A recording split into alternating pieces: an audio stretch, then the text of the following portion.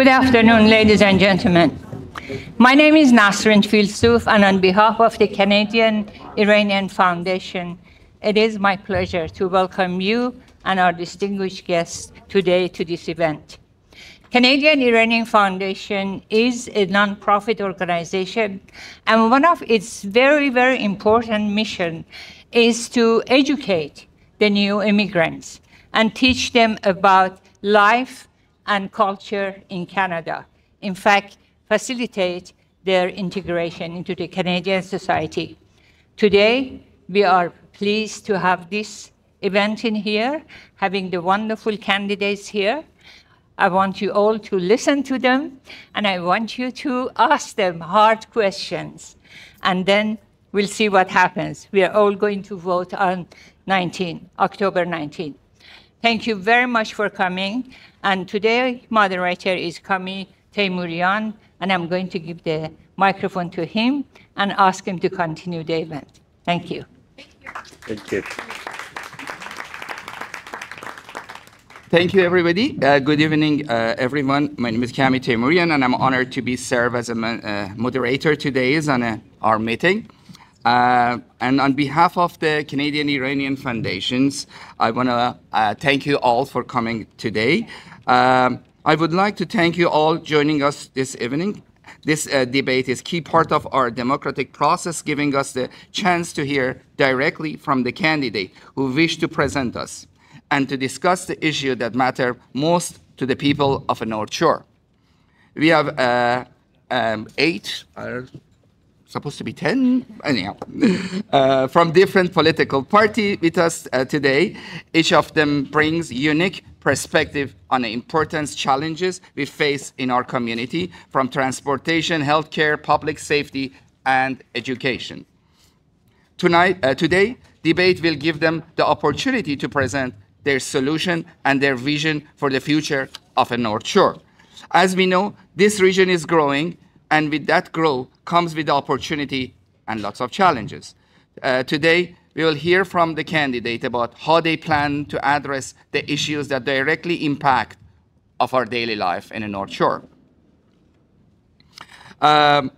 This is your chance to listen and make an informed decision and vote.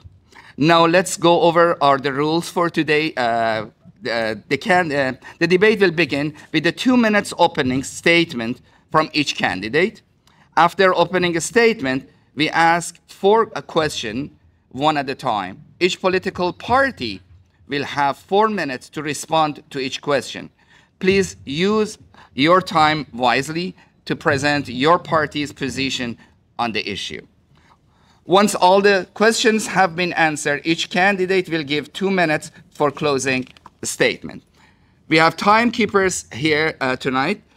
We have timekeepers sitting over there, and they will raise the green sign. It means that you can start, and a red sign means you need to closing your statement immediately. We ask all candidates to respect the time limit to ensure a fair debate, and we also expect respectful and professional dialogue. And also, I ask for the audience, we ask to remain quiet during the debate and hold your applause until the end. Thank you again for being here today, and let's get started. So we will have the opening statement, starting with Lynn Black? Glock. Sorry if I pronounce your names wrongly. Thank you. Salon Halle Thun Hubert. My name is Lynn Block, and I'm the Conservative candidate for the West Vancouver Capilano riding. And it's clear from everything that I've heard in the community that this is a change election. I am an immigrant. I've lived on the North Shore for over 50 years. I graduated from here, my children graduated from here, and my grandchildren are in the community now. I have been a lifelong resident here since I immigrated. I am a teacher, background, education. I have taught elementary, secondary, post-secondary. I have a master's in education administration and the Prime Minister's Award for Teaching Excellence. Now I'm an elected school trustee in West Vancouver. Listening to everybody that I've been talking to, knocking on doors, what I hear in the community that your biggest issues are cost of living, education, healthcare, and traffic. What will the Conservatives do? Very briefly, address the cost of living, reduce taxes. For education, support parents' rights. Post-secondary funding reallocation, healthcare. We want to abolish Bill 36, and we want to make sure everybody has a doctor. Just a start. Traffic, dust off the ignored report from 7 years ago and revitalize it, review it, work on it. Why am I running? Besides running because of my children and grandchildren, I am running because the assault of the NDP government on personal and community autonomy, the deterioration of our economy, the high cost of living, and the concern that my children and grandchildren will have to shoulder the burden of this government's fiscal irresponsibility for years to come. I love the North Shore. There is no place like it to live, and I want to make this place better by being voted in as your candidate, Capilano, West Vancouver Conservative. Thank you.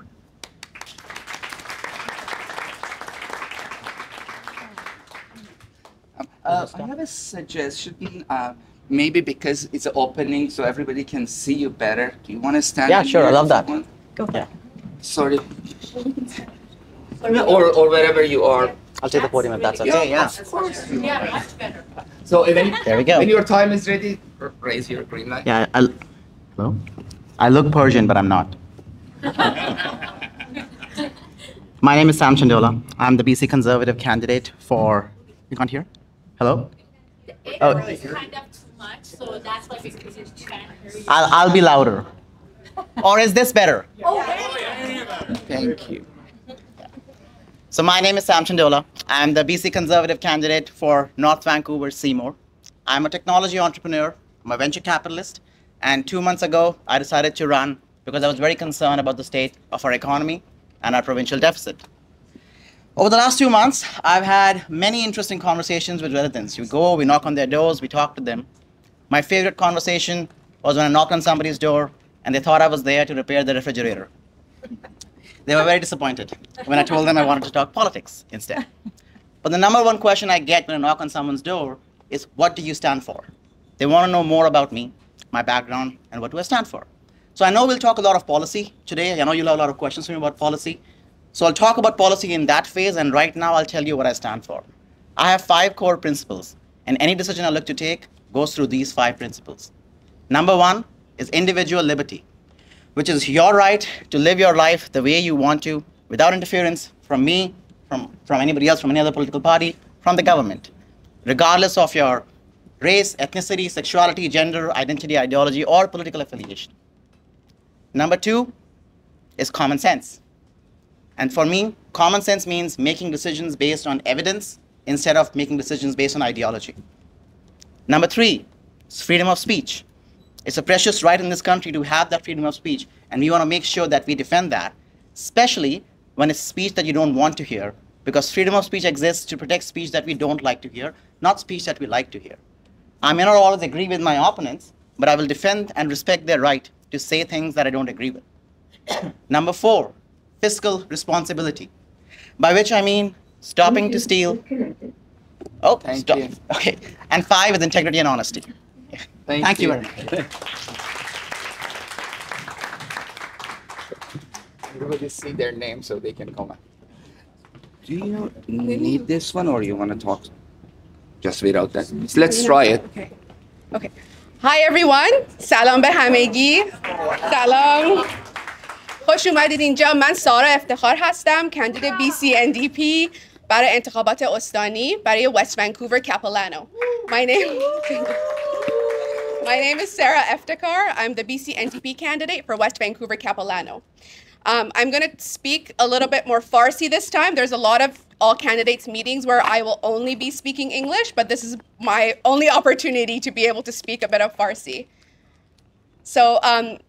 من از یکم از خودم بگم. من از 8 سالگی با خانواده‌ام اومدم کانادا. من از کودکی اینجا خیلی اکتیو بودم، والنتیر کردم. خانم نسرین فیلسوف میشناسه منو از کودکی که چقدر اینوالو بودم به کامیونیتی. از کودکی احساس کردم که همیشه خیلی خدمت رو دوست داشتم به مردم کمک بکنم. به خاطر همین رفتم پرستاری خوندم. من پرستاری بودم، رفتم توی آفریقا، رفتم توی اکوادور، با یه پروژه با سازمان ملل کار کردم توی مصر و اینجا به عنوان نرس کار کردم توی بیمارستان لاینز گیت و توی همین ارجنت کیر. هر چقدر که بیشتر کار کردم با مریضامو دیدم، احساس کردم که قوانین اینجا باید بهتر بشه که من بتونم بهتر کمک بکنم برای مردم. و خانواده من اینطوری نبود که مثلا هیچی با حزبی باشه. خب ما ایرانی بودیم، همیشه یکم مشکوک بودیم با همه حزبایی که هستن. اما من واقعا وقتی فکرشو کردم دیدم که NDP داره کارهای درستی میکنه، توی دایرکشن درستی داره میره. من خودم مثلا مهد کودک دخترم به جای اینکه $2,000 بشه $200 شد. من چون خیلی ادوکسی میکردم، من نماینده پرستارا نرس پرکتیشنر هستم توی استان BC و میدیدم که چقدر قوانین باید عوض بشه و دیدم که چقدر NDP گوش میکنه به حرف نرس پرکتیشنر، به کسایی دیگه که هلت کیر رو بهتر بکنه. من با یه گروه بعد به حال در مورد پالیسی من بیشتر حرف میزنم. مرسی، خیلی ممنون.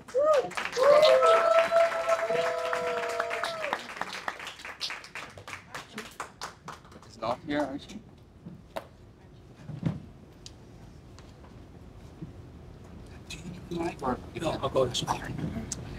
Yes, good afternoon.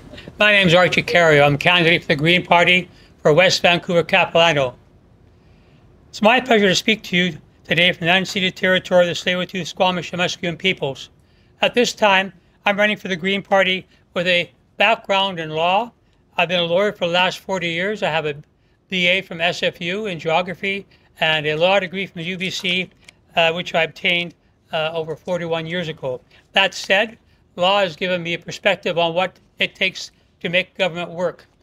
Without a law degree, it's very difficult for many people to understand what actually takes place in the legislature, what actually takes place to make your lives work. And essentially, I grew up in a family of commercial fishermen, and I've got a very sound background in making sure that there's a sustainable budget in everything that I do, and I intend on ensuring there's a sustainable budget in the province of BC if I become your MLA. What I've noticed from the NDP is that their deficit's increasing. This is very dangerous and very risky for our province. We can't afford to have that happen. I wish to ensure that we have a balanced budget in the future as I represent the Green Party going forward.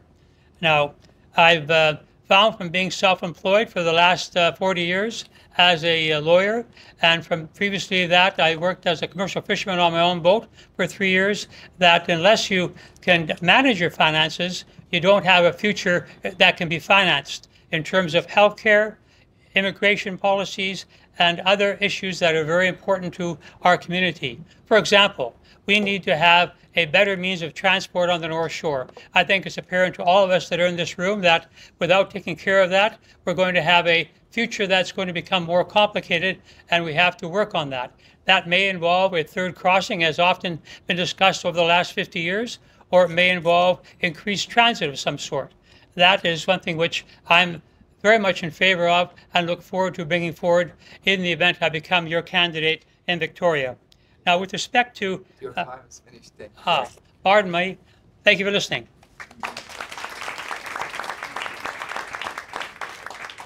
Karen? Thank you very much. I'm Corinne Salom. I'm going to refer to my notes here, so I will be looking down from time to time. I'm Corinne Kirkpatrick, and for the past 4 years, I've had the honor to serve as the MLA for this community. And I would like to thank the Canadian Iranian Foundation for organizing this, and Nazreen. I think it's so important, the work that you do in supporting and promoting human welfare and social reform and education. And this is a really important piece of it, so that people in the community can come out to get to know get to know us so that you can make sure that what you're voting for aligns with what you want to see in government. I'm honored to have been the MLA for the past 4 years, and I have had the pleasure with working with some people in this room, but many people in this constituency, and learning about the challenges and problems that people are facing here. So sometimes there are just individual issues that people are having that are somewhat unique that we can help them with. But when we look at the broader community, we know that the big challenges here are transportation, health care, and I'm not sure what this sign is at the back there, public safety and education. One example of the things that I've done in the last, or something that I've done in the last term, is that a group of constituents came. They were concerned because in the British properties, you know that there are racist covenants on your land title. And so I introduced 3 times in the last legislature a bill that would remove those racist covenants on your land titles. The NDP would not debate that. And it's something I think is very important, but an example of listening to people in the community and taking something to the legislature. Just to tell you a bit about myself is I've worked in real estate development, higher education, nonprofit management. I was the assistant dean of the Sauder School of Business. I was the CEO of the Real Estate Foundation of British Columbia, and I sat on the Judicial Council of BC for 3 terms. I'm a chartered professional accountant. I believe in fiscal responsibility, and so what I've seen from this government is really terrifying in terms of its irresponsible budget management. But what's also, I don't know what the red one was. Was that done? Yeah, yeah. Okay. You'll hear more from me. I don't want to take your notes because you'd be mad at me. He is yours. No, no. Thank you. Yeah. And I guess they asking to have use that. this? But let's Yeah. Salam ba hamagi. Khoshalam ke inja hastam. Man Bowen Ma Kondida ABC NDP Dar North Vancouver Lonsdale Hastam. Shoma Beman Raid Madid. Hello everyone, my name is Bowen Ma. I have had the honor of serving this community as your MLA since 2017. I'm the candidate for the BC NDP for North Vancouver Lonsdale. And in the time that I have had the honor of serving this community, we have gone through so much together. We've survived a global pandemic together. We condemned the IRGC for killing our loved ones through Flight 752. We stood as one for Zan Zendigi Azadi together. For all of the challenges that we must tackle here in British Columbia, so do we also stand in solidarity with the Iranian Canadian community. I know that you still have loved ones at home in Iran suffering under a cruel and vindictive Iranian regime.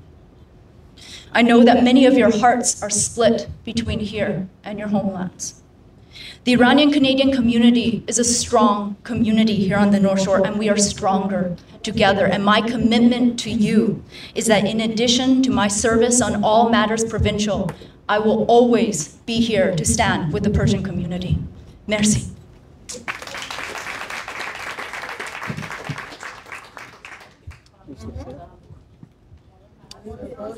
Good afternoon, everyone. My name is David Splett. I am happily married to Brenda Jane Splett. We've been married 26 years. We have 3 boys, 23, 21, and 18. The 23 and 21-year-old are studying engineering at University of British Columbia, and our 18-year-old we just dropped off at the University of Alberta. Really quickly, I want to salute everyone at this table because I never have done politics before, and I never realized how knocking on the door, you get way to go, or you get I don't care, or I hate you. And it's sort of like asking a girl for a date and she says, never you. So I have been working in the resource industry for almost 35 years. I've worked as a chief financial officer for the last 20. I've worked in the better part of 15 countries. I have managed staff up to 500 people, organizations up to 15,000. I am a cost discipline person. I have had capital project and infrastructure management teams that have worked for me. We have managed probably 1,500 capital projects, somewhere between $50 and $100 billion. The reason I ran is because by virtually every single metric that I've seen, our lives are becoming more difficult here. Incomes are not rising, cost of living is going up, housing is going up, fuel is going up, gas, all the rest of these. And being a financial discipline person, I went through the books of the province for the last 3 years. I went through the budget, and I see a lot of things that we're going to talk about today that should make people a little bit concerned.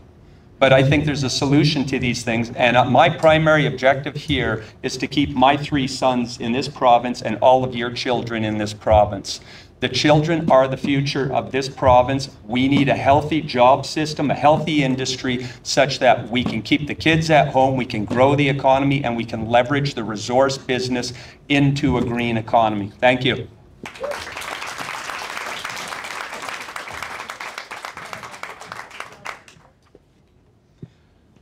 Thanks, David. I'm glad to hear you give a shout out to the green economy. I'm your, not the orange economy or the blue economy. I'm your green candidate for West Vancouver Sea to Sky, which actually begins over towards Eagle Harbour and goes all the way to Pemberton. I live in Whistler with my wife and my twin 10-year-old daughters. My name is Jeremy Valeriot. I'm running to represent you for the same reasons I first ran and was elected as a councillor 10 years ago. Number one, I'm really concerned about the future for my young daughters. And 2, I think we need more evidence, data, and facts in our politics and less politics. I'm an engineer by background, and I've spent 12 years, spent a long time in the private sector, and then the last 12 years in local government. I believe in objective decisions for the good of all, not just a few. On issues, I'm running for regional transit for the Sea to Sky, which I'll tell you how that will benefit the North Shore later. Green economy, healthy people on a healthy planet. We've had a tough few years. People are hurting and having a hard time making ends meet. I don't need to tell you about the other crises that we face: housing, mental health, toxic drugs, and the climate. They're all interconnected, and we need to solve them all at the same time. So I believe it's our collective responsibility to leave a better world for our children and grandchildren. So I ran in 2020, and I won on election night, and 2 weeks later, when they counted the mail-in ballots, I lost. There's actually some people in the Sea to Sky who still think I'm the MLA because they only watched on election night. 60 votes out of 25,000. So I'm pretty motivated to come back and finish the job. I watched the Greens make an essential contribution to our democracy and the health of our democracy by choosing serious, credible, and hardworking people to represent you. We stay focused on our core principles, and we're innovative, collaborative, evidence-based, and we're focused on outcomes. The leader of our party, Sonia Firstnow, is a deeply intelligent, genuine, thoughtful leader, and I'm really excited for you to see her shine in the leaders' debates. So I don't know many of you, but when I get to know you in the context of you needing my help or my representation, I don't forget you. I'm committed to serving all the people of West Van Sea to Sky. Thank you.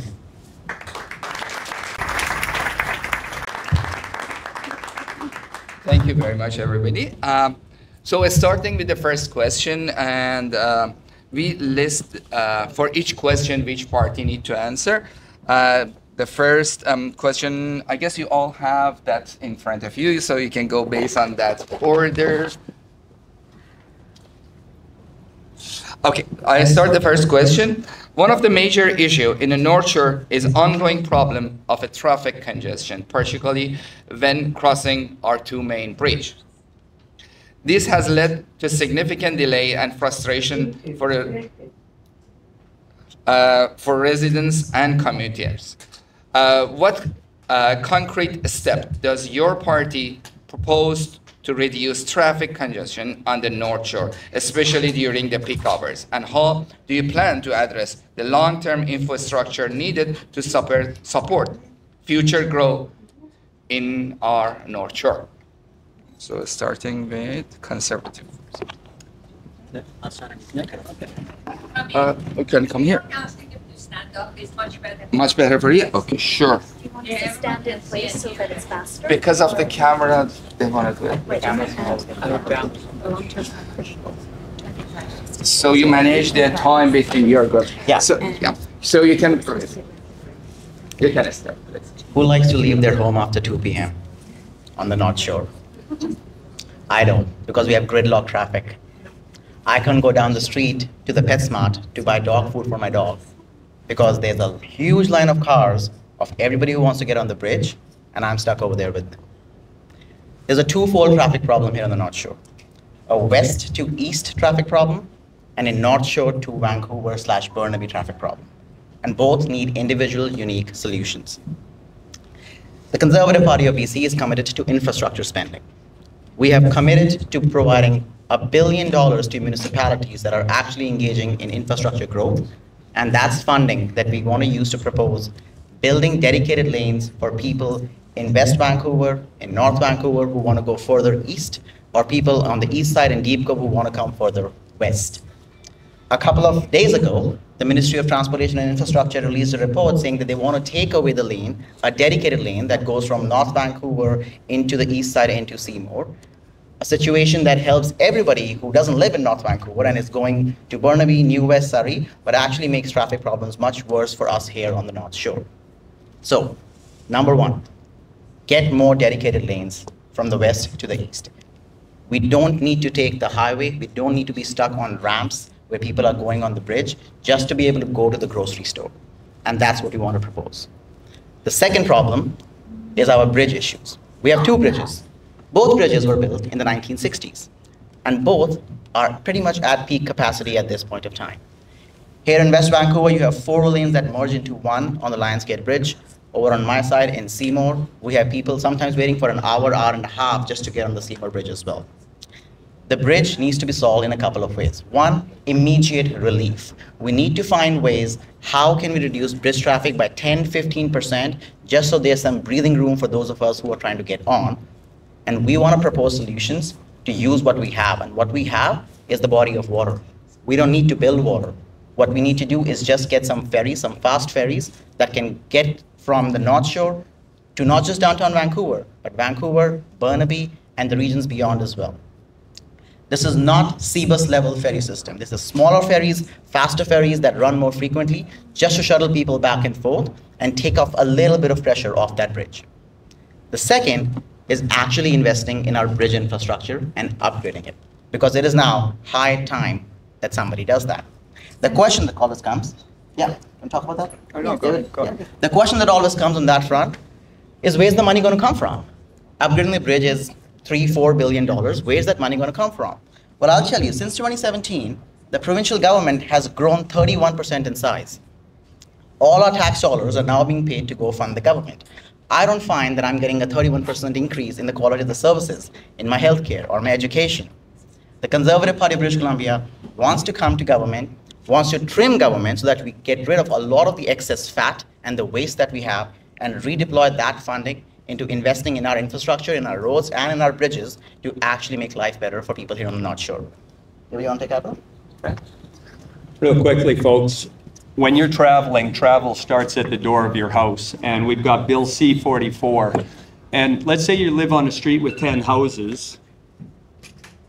Nope. So let's say you live on a street with 10 houses and a developer decides he wants to take 2 lots and build 6-unit apartments on each of those lots. Immediately, you have doubled the number of families in that area. So your day starting trying to travel anywhere starts with having double number of residents in your community. Now you have a parking issue, now you have a transportation issue, and then you have an infrastructure problem, and then immediately what you're looking at is busing changes and quite a few other infrastructure tied to water, power, all these sorts of things. Last point I would like to make is that there was a light rail transit proposal put to all the mayors 7 years ago. This proposed a system where there would be a light rail transit from the North Shore into downtown. And so far, nothing has been done with this. So there is a solution. There are solutions on the table. We need less concept talk, less talking about platitudes, and actually do what they do in corporations, which means deliver on what you said you're going to do. Thank you.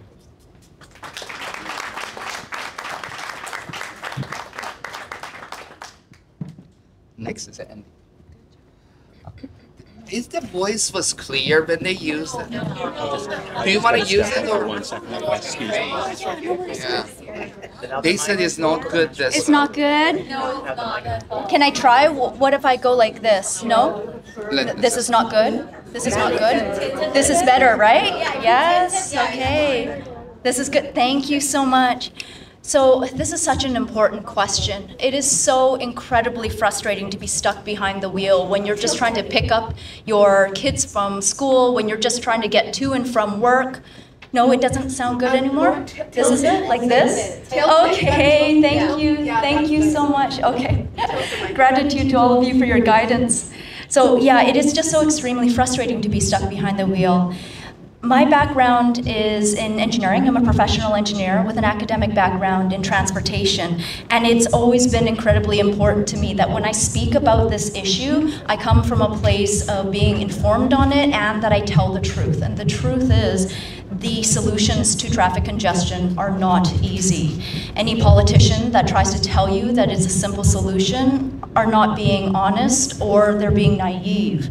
Part of the problem with eliminating traffic congestion is that when we build more lanes for cars, we actually end up encouraging more cars to drive. And before very long, you end up in the same congestion as you did before. So it's a very challenging issue to tackle.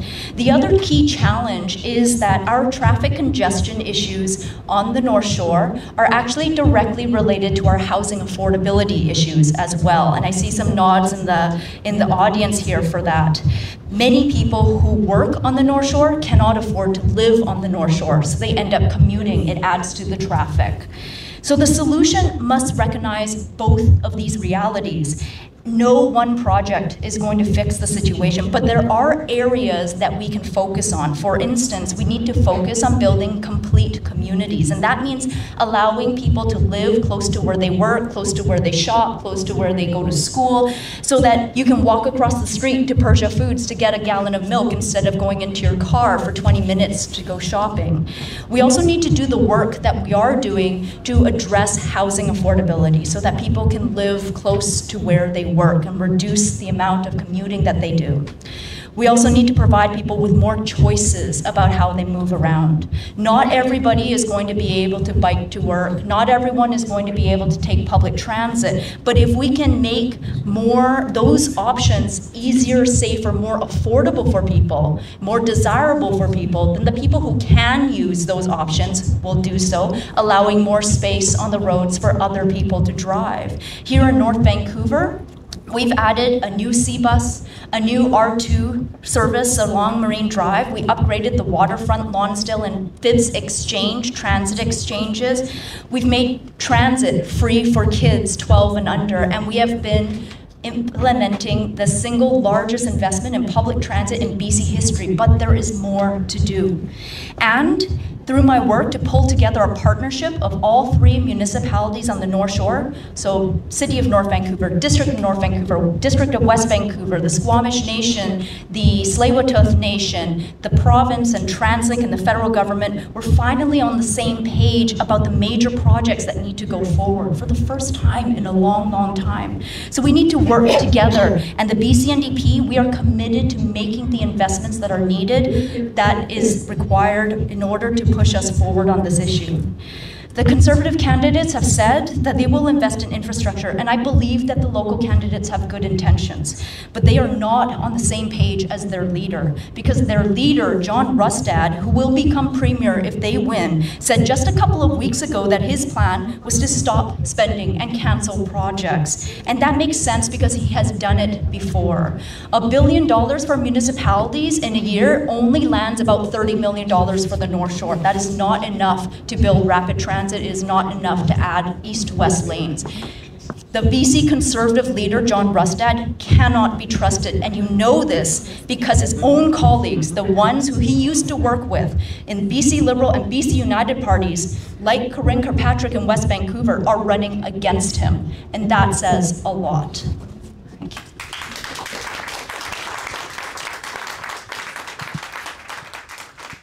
Okay, next one. Yeah, green.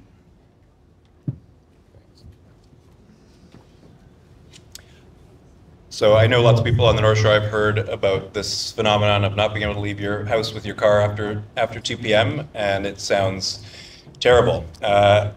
Contrast that, so I'm running for West Vancouver Sea to Sky. Contrast that with having no public transit. You cannot get from Squamish to Whistler, from Whistler to Pemberton. There's 6 bus runs a day from Whistler to Pemberton, only morning and evening. There's no public transit between Lions Bay and Pemberton. So that's a pretty abysmal situation, and that's one of the things that I'm running for. It's embarrassing that we don't have it, and we have 50,000 people in the Sea to Sky corridor. That has a huge impact on the upper levels and the traffic that you're seeing. So we solve that, we take part of the problem away. The BC Greens have taken a pretty big swing at this and promised free transit and costed it out, and it is doable. Now that sounds radical. However, when you take into account that every dollar invested in transit returns 4 to the economy, you see it as a really smart investment. So it allows people to participate in the economy, allows them to get to their jobs, get to their friends, and we've promised to double the number of buses in 4 years and triple the number of buses on the road in 8 years. Transit is kind of an easy one. It's about affordability. It's about, I don't know how many of you travel the Sea to Sky Highway, but it's often closed due to tragic, fatal accidents.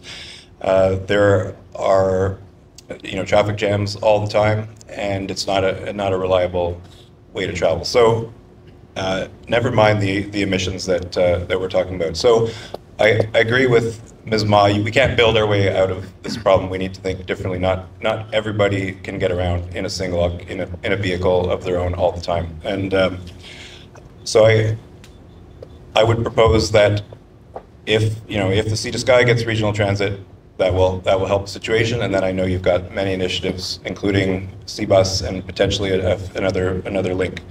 I just also wanted to bring up longer term a proposal that's on the table that's very expensive and would need to be funded, but the potential of re-engaging our rail line from North Vancouver to the Sea to Sky corridor. That would, again, free up a room on the upper levels because you wouldn't have people from Squamish and Whistler commuting to the North Shore in their vehicles. So long term, that frees up potentially a rail alignment for active transportation, and it could also take many of the vehicles off the road. And then I think you have probably the same issue with ferry traffic coming from Horseshoe Bay. Those ferries need to become far less vehicle centered. So overall, it's a change in thinking from we have too many people to all move around in our own vehicles, and that's an adjustment, and that's a difficult thing to manage. But we need to leave that room for people who have no choice, and we need to open up we need to open up public transit for those who don't want to spend the average $10,000 a year operating their own vehicle. So that's I'm going to leave it there. Thank you.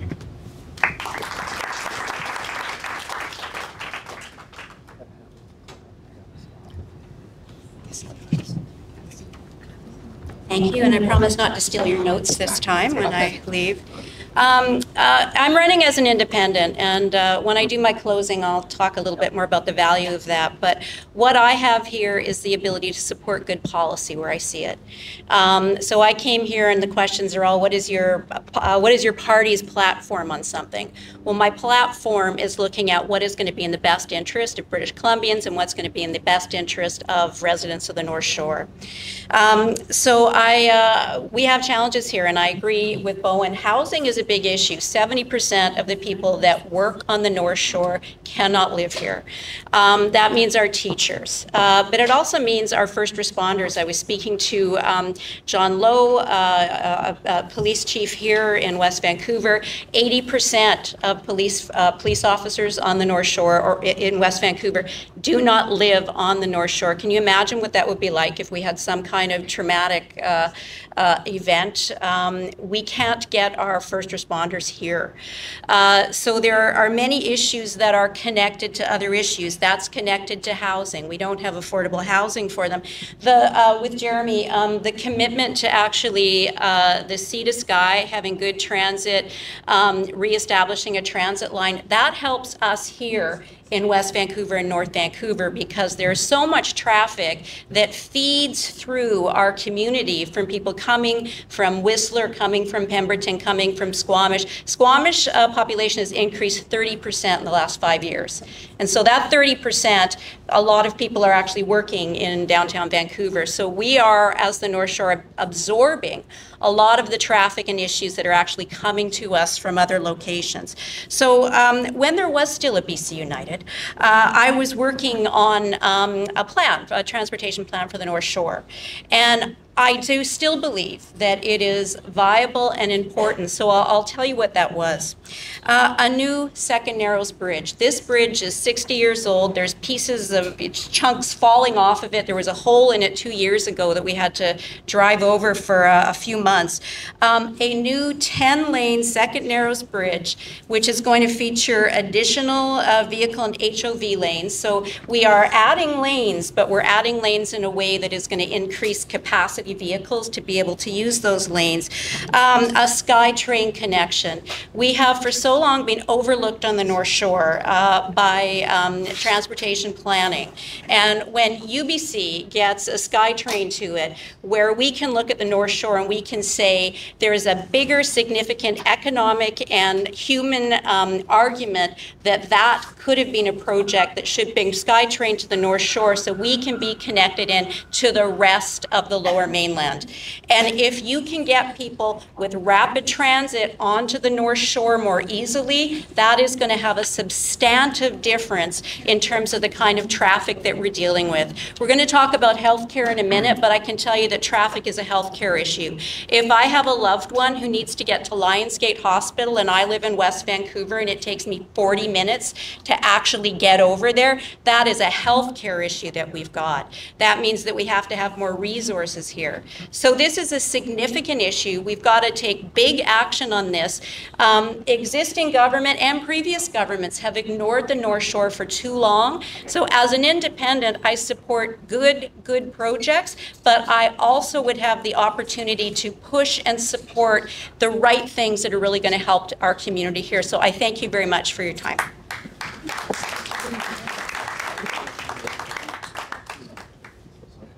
Yes. Always forget something. So the second question, access to the healthcare in the North Shore remains a pressing issue with a long wait time to see the family doctor, specialists, and emergency services, along with a shortage of the healthcare professional like nurses, doctors, physiotherapists, and etc. Additionally, mental health services are under strain, leaving many without timely support. What is your party's plan to address these healthcare challenges, reduce wait time, increase access to the mental health care, and attract more healthcare professionals to serve our community? So the second question starts with the NDP.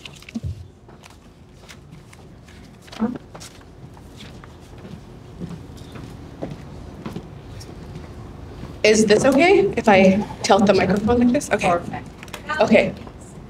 Now you can hear? Oh, louder. Okay, I'll speak louder. So everybody here pretty much knows that I'm a nurse practitioner. I work in the healthcare system, so of course, healthcare is a very important issue. Working at the urgent care, I know how important it is to have access to a family doctor or a family nurse practitioner. I hear time and time again that people can't get appointments or that their appointments are too short. So I know that this is a very pressing issue. I joined the BC NDP because of all the progress that they've made in healthcare. But there's still so much to do. So I want to talk a little bit about the infrastructure and then the staffing and then what needs to be also done. So in terms of healthcare, we've built a new wing at Lionsgate Hospital. We're going to have 102 new private units, and we're going to have 8 operating rooms. I'm just going to say that just what I said a little bit in Farsi. من چون نرس پرکتیشنر هستم میدونم که چقدر مهمه توی سوسایتی مردم یه دونه خانواده دکتر داشته باشن، یه دونه نرس پرکتیشنر داشته باشن. من خودم NDP رو عضو شدم به خاطر اینکه کاری که تو هلت کیر داره میکنه.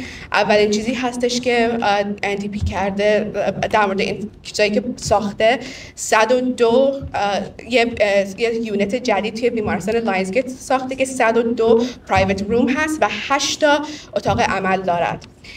توی BCNDP 26 urgent care باز کرده که من توش یکی کار میکنم. The BCNDP has opened 26 new urgent care centers and I work in one of them on the North Shore. ما یه مدرسه دانشجوی پزشکی درست کردیم توی SFU که قراره باز بشه. A new medical school will be opening at SFU. من چون نرس پرکتیشنر هستم، یعنی من لیسانسمو گرفتم، رجیسترد نرس شدم، کار کردم و مسترز دارم، یعنی میتونم الان نسخه بنویسم، میتونم پیشنت های خودم رو ببینم. توی آنتاریو نرس پرکتیشنر میتونن پیشنت های مریض های خودشون داشته باشن، کلینیک های خودشون داشته باشن و این NDP اجازه داده به نرس پرکتیشنر که بیشتر بتونن کار بکنن و مریض های خودشون داشته باشن. The BCNDP has expanded the scope of nurse practitioners like myself, so we're able to open our own clinics without paying overhead, getting paid a salary so that we're able to spend more time with patients, which is really important. In terms of staffing, we've hired 900 family doctors, 6,000 nurses, and 1,300 international medical graduates. ما 900 تا دکتر خانوادگی تازه استخدام کردیم، 6,000 تا پرستار و 1,300 تا دکترایی که از کشورهای دیگه درس خوندن که بیان کار بکنن. چرا ما نمیتونن دکترای ما که تو ایران کار کردن و اینقدر سابقه دارن بیان اینجا کار بکنن؟ اگه یادتون باشه هیچ وقت در مورد این حرف نزده بودن تا وقتی که NDP اومده. از پارسال یه پروگرام گذاشتن که کسایی که دارن درس پزشکیشون توی کشور دیگه مثل ایران خوندن بیان تجربه بکنن، یه اکسپریانس بگیرن توی هلت کیر سیستم اینجا. We've hired 1,300 international new graduates and have made it a lot easier for international graduates from places like Iran to be able to work here, which is really important for getting people back into our healthcare system. و یه کاری که کردیم برای داروسازها هستش، ما اجازه دادیم که پرسکریپشن ریفیل و ماینور ایلمنتس ها رو فارماسیست ها بکنن که یکم فشار از urgent care و emergency همون در بیاد. We've expanded the scope of pharmacists so that they're able to treat minor ailments as well as do prescription refills. اما خیلی کار بیشتر داریم. کار مهمی که فقط میخوام بگم که به جای اینکه 36 تا هر سال جا داشته باشه برای international medical graduate ما کردیم 96 تا، یعنی 3 برابرش کردیم که دکترها بتونن بیان اینجا کار بکنن.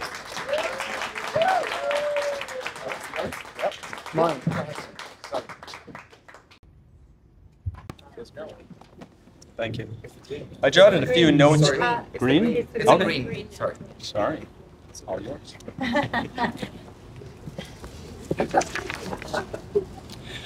Thank you. So we all know that the healthcare system that we prize so much and that is part of our national identity is teetering on the brink.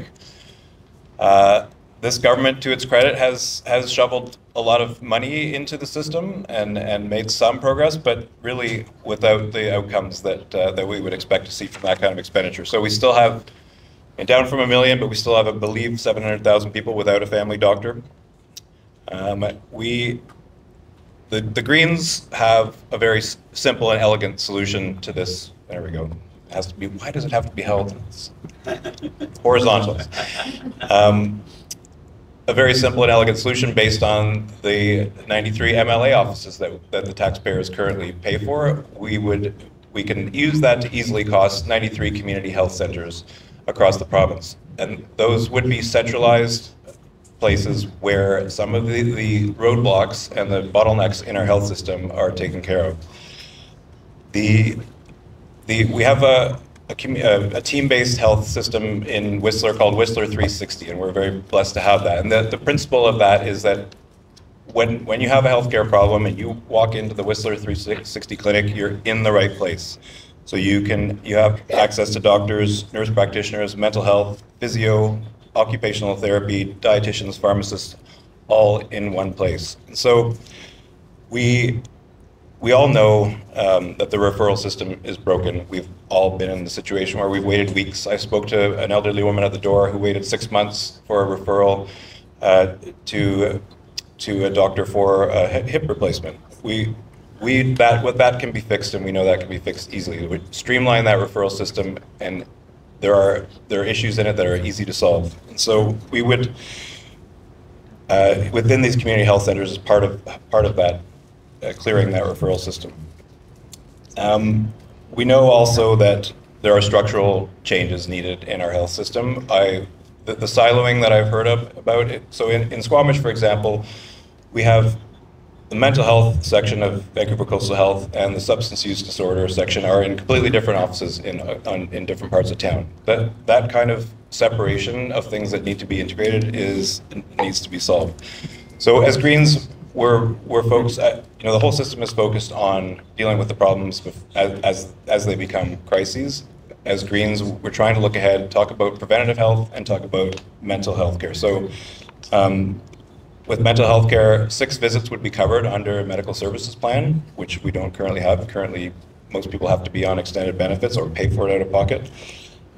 We would regulate psychotherapy, which is currently really unregulated and can cause a lot of risks for people. We would integrate mental health into the 911 system, and we'd call for a review of the Mental Health Act. I think that this is another, the healthcare system is another example of where housing and cost of living are creeping into this. We may have the beds, for example, long-term care in Squamish and Whistler. We have the beds, but we don't have the staff. And so these things are integrated into people that can't afford to live in the communities that they want to work in, and cost of living, and as well as transportation. So it's another example of all these things being interconnected and intertwined. And really what's needed is a holistic review of our healthcare system, and I think that is hard to do when you're just trying to patch up the holes and lurch from crisis to crisis. In the meantime, 93 community health centers can do a lot of good in centralizing and streamlining some of the things that we're all seeing as major gaps in our system. Thank you.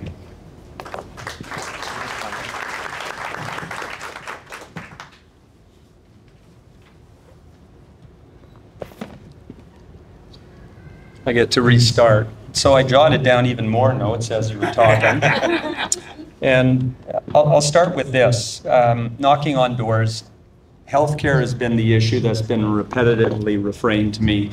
Many people. I came across Kate. She had a hip replacement, and my wife and I were talking with her, and she said she had been waiting for 2 years for surgery, and she had just been advised by VGH it'd be another 18 months after it. And Micah. Yeah, okay. like a K-pop star. Yeah. There you go. Like a K-pop star. So she said to me that she spent $30,000 to get her hip replacement in Alberta, and it was the best $30,000 she ever spent. So the frustration is driving people to take medical tourism. There is a significant problem. I'll tell you something that we did learn over the course of the last month is one of our sons actually had a ruptured optic nerve, and he was losing his vision, going blind, lost his color.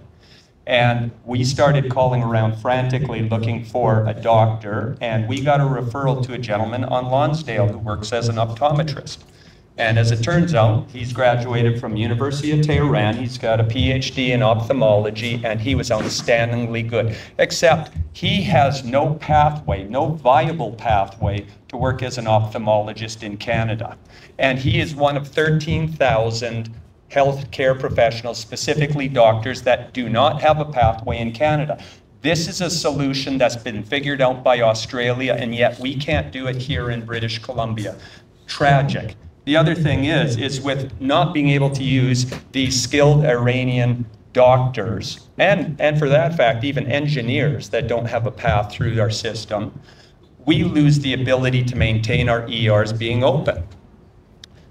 the thing is that we talk about building a new facility at SFU, and the building's going to cost us what, $20 million, $40 million, and we should get our first graduate by 2032 or 2035. Does that solve our problem today? It does not. It does not solve our problem today. The other thing, we have a chilling effect going on with Bill C-36. What is Bill C-36? It's been brought forward by Adrian Dix and Mr. Eby, where they will amalgamate colleges and they're going to put into the legislation words around misinformation. And who dictates what is misinformation? Mr. Dix and the government. So what I have heard from innumerable chiropractors, healthcare professionals, is that this is a chilling effect on the community and doctors are actually looking to leave. So in the moment when we need more of these doctors, we are going to be losing them because Bill C-36 says, if you and me, patient and doctor, are working together and we determine what's best for you, and Mr. Dix says, what I told you was misinformation, I can be charged $200,000 and go to prison for 2 years. This is a very big problem, especially when you're trying to tailor medicine to the patient. The last thing, let's go back to it. A doctor is running a business exactly like an electrician, a plumber, and a carpenter. He has a top line, he has to pay for staff, he has to pay for his office.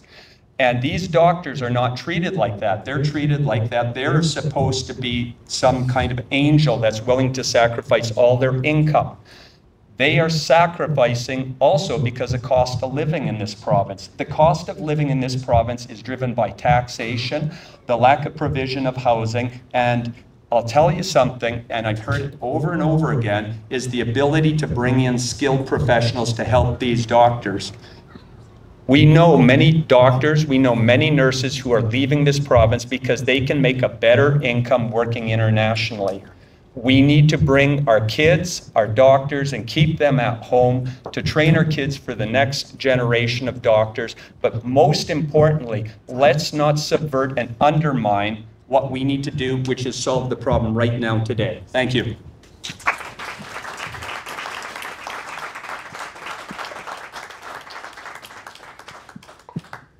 Thank you very much. Healthcare is a big issue, and so 4 minutes to resolve our healthcare problem is not quite going to do it. So I'm just going to hit on some of the key things I think are really important on the North Shore, and then some of the things that we can do fairly effectively to reduce wait times and some of the challenges that we're having right now. So our current government talks a lot about how much money they've spent. We've spent more money than any government before us, and so that is not the metric of whether we have a successful healthcare system or not. When I was running my nonprofit organization, I didn't go into my board of directors and say, we've spent more money than we've ever spent before, but we have no outcomes. That's not how it works. And so I think we really need to start, or I know that we really need to start looking at data, because there is not data transparency in our healthcare system. We need to make sure that we know where the money is going, but we also know where it is most effective, because simply spending money doesn't mean we're spending it in the right places, and I do think that that's a challenge that we're having.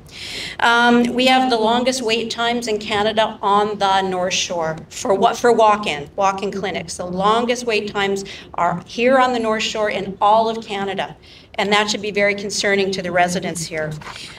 Some of the ability to deal with that is, our doctors here on the North Shore and all over British Columbia are asking for the introduction of physician assistants. And it does go to some of what the NDP has done in actually expanded scope of nurse practitioners, the ability for pharmacists to be able to write prescription and make diagnosis on things like pink eye and things that you don't need to have to go and see a doctor, and take some of that blockage out of the system, because you can do things much more effectively. We need more long-term beds here on the North Shore. Currently, Lionsgate can actually be over 100% capacity on some days. There are seniors waiting in or sitting and taking acute care beds at the Lionsgate Hospital because they have nowhere to discharge them to. When you're over 100% capacity, you then start to have seniors in hallways always in beds, again, waiting to be discharged. So all of these pieces of the healthcare system are connected, but we do need to focus on long-term care beds so that we can move people through the hospitals and make sure that they're getting appropriate services. British Columbia, we've got 34, I believe it's 34 vice presidents in our healthcare system across BC. Alberta, with the same population that we have, has 2. So again, we've got to look at where are we spending our money? Are we spending it efficiently? I know my colleagues in the Conservative Party have talked about efficient spending. I don't want efficient spending to mean go in and start cutting. I want efficient spending to mean let's focus on the areas that we need to focus on and make sure that they are fully funded, but make sure we're doing it in an efficient way. I'll just finish with my own quick story. 3 years ago, I was diagnosed with breast cancer. I'm fine now because we have a wonderful medical system, although sometimes it does take some time. But I had a kind of breast cancer that required that I had an MRI before they could do the surgery to do any more exploratory work. So I went on the MRI list and I just thought, any of you have gone through cancer, you just want to get it out as soon as possible. So I did go for a private MRI. It took me 4 days to get in. I think I paid $700 for that. I was able to then go get the biopsy, then get the surgery. I was already recovering from the surgery before I got the phone call from the public system to get the MRI. So I was already through the system because I was able to access that one private diagnostic piece of the puzzle. So I do think that we also have to relook at how we are integrating some of those resources into the system. We're sending people to Bellingham. I think we have more capacity here in British Columbia if we didn't take an ideological approach to how we're using our system. Thank you.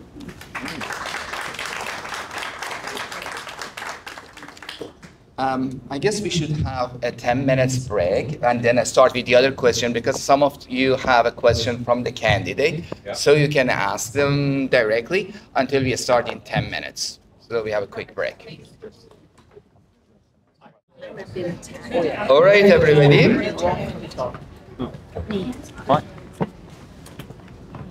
So we're going to the third question. The third question, North Shore residents have seen, I guess, my glasses, I cannot read it.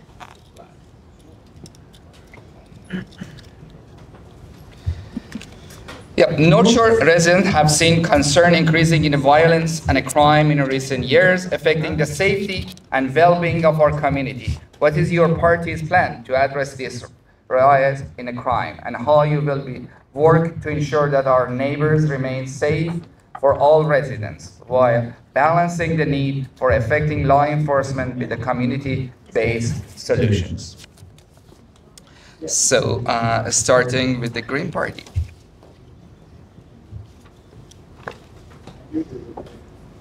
Thank you. I'm going to take a different tack on this one, and I'm going to hand it off to Archie.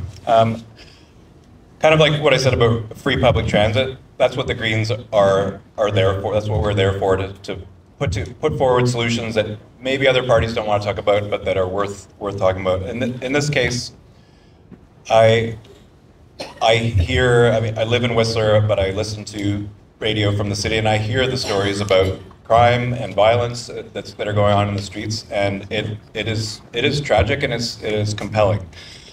As humans, we deal in stories much better than we deal with statistics. So I don't know. I don't know the actual crime rates on the North Shore, but I do know that there are a lot of sensational stories that make it into the media. And I also know that one of the things I dislike most about politics is the wedge issue that some candidates will say we've got to lock these people up. They're drug addicts and they're criminals, and I really think that we need to be smart about this and look at the root causes. So let's talk about the root causes: poverty, trauma, mental health, and really some big scale social justice issues. When we turn to blaming people who are in the most vulnerable people in our society, let's go beyond compassion and think about that the people who are suffering mental health crises could be any one of us, and really it's not our job to judge them, it's our job to treat them. So in some cases the criminal justice system is the right place to go, but I really think that the idea that we need to public safety. I absolutely agree that we need bail reform, but that's a federal issue. However, in leading up to this, I've heard the term catch and release, well, it's actually a Kevin Falcon special. That didn't work out too well for him. But talking about catch and release is objectifying people in the worst way. As Greens, we actually, we value non-human animals, but talking about people like their fish or other animals is really the most dehumanizing thing we can do. So we deal in stories, but we really need to think about the actual statistical likelihood of being hurt, and think about whether that requires us to go and round up all the criminals and throw them in jail and lock away the key, throw away the key. I know that makes good politics, but I don't think it's good policy. I don't think it's good for our society. I'm going to leave it to Archie, who actually has a criminal law background and can fill us in. How much time does Archie have? Thanks, Jeremy. With respect to my background in criminal law, that is to say, have practiced criminal law for approximately 38 years. I haven't practiced it in the last 2 years for a variety of reasons, but the catch and release comment that Jeremy referred to, it's important to note that, as indicated, bail is a federal area of jurisdiction. We have to lobby the federal government one way or another, as politicians, as citizens, to make the bail process more strict. But I really recommend that all of you take a opportunity to go to the North Van court and go there on a what they call a remand morning, and especially a Monday morning, and see how the bail process goes. It's a very carefully thought out process, and you'll be surprised about the kind of analysis that takes place prior to a person being released. All of that said, I do pick up on Jeremy's theory and theme of community. With a very comprehensive community, we would have less crime. For example, I have Finnish heritage, and interestingly enough, in Finland, when a person comes out of jail, they have a job. They arrange to make sure, coming out of jail, a person has employment. They don't just walk out in the street and become another unemployed person. They have employment. That's part of having a community basis for keeping that person out of the legal system. But I wanted to make a comment about community further. I was recently speaking to a public health professor from UBC, and he pointed out that there are what's called crimes or diseases of despair, I should say. Diseases of despair, when people with little opportunity in life resort to crime, drug addiction, and other behaviors that are not very supportive of themselves or of our society. This needs to be dealt with by way of a system of helping them, keeping them away from becoming addicted to drugs that we all know can lead to tragic deaths we're seeing here in the province. It would be important for us, I think, to follow the Green Party policy, which is to help people with their addictions, and that would involve, contrary to the Conservatives and the NDP, that would involve assisting them and making them aware of their problems and helping them through a process where they can become drug-free at some point in the future. The NDP and the Conservatives are currently looking at a policy within which those people would be faced with actually being forced into accommodation where they would stay at great expense to the community and our pocketbooks for treatment. That, it has been researched, doesn't work. It keeps people away from being interested in getting care because they know they're faced with a form of confinement that is probably, speaking as a lawyer, contrary to our Constitution. That said, it would lead to many, many problems, both legal and financial. So I would urge people to follow the Green Party policy with respect to those less fortunate in society, many of whom, unfortunately, do cause the crime we're concerned about. Thank you.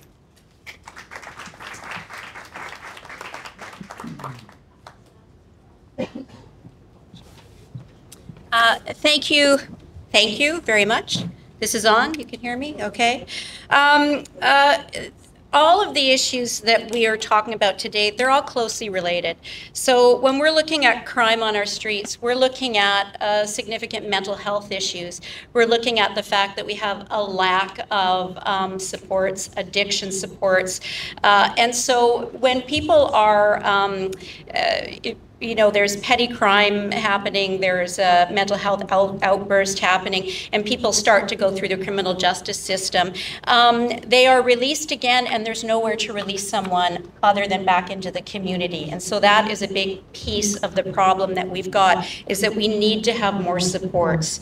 Now, I was Shadow Minister for Housing for the last 4 years, and housing is very closely connected and tied to our public safety and the concerns that this group has expressed in terms of their own personal safety and crime in the community.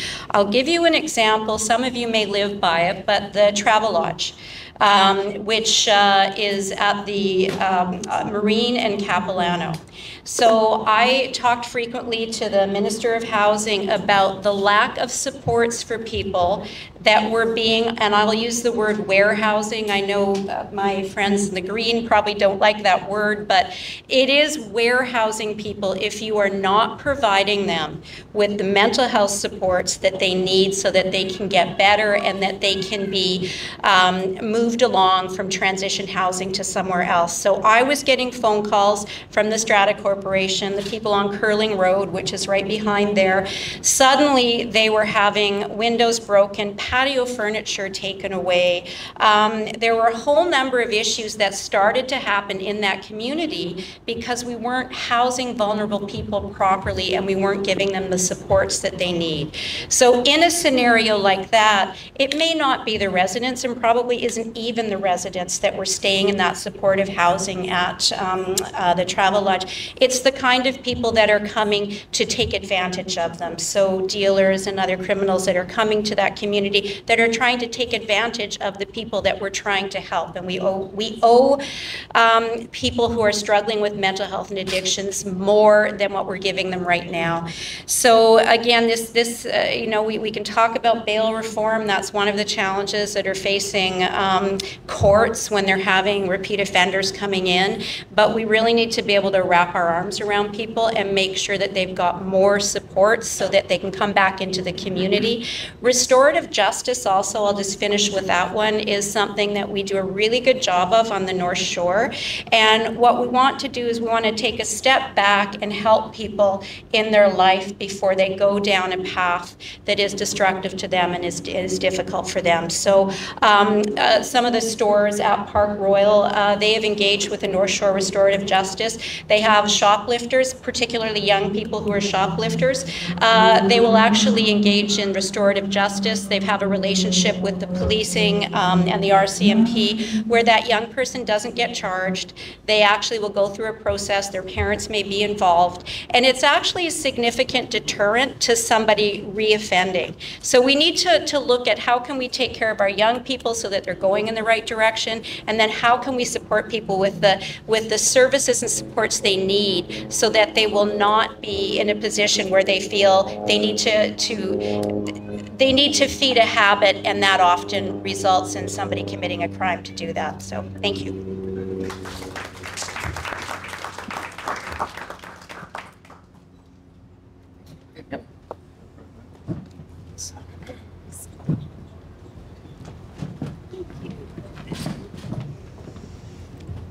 Thank you.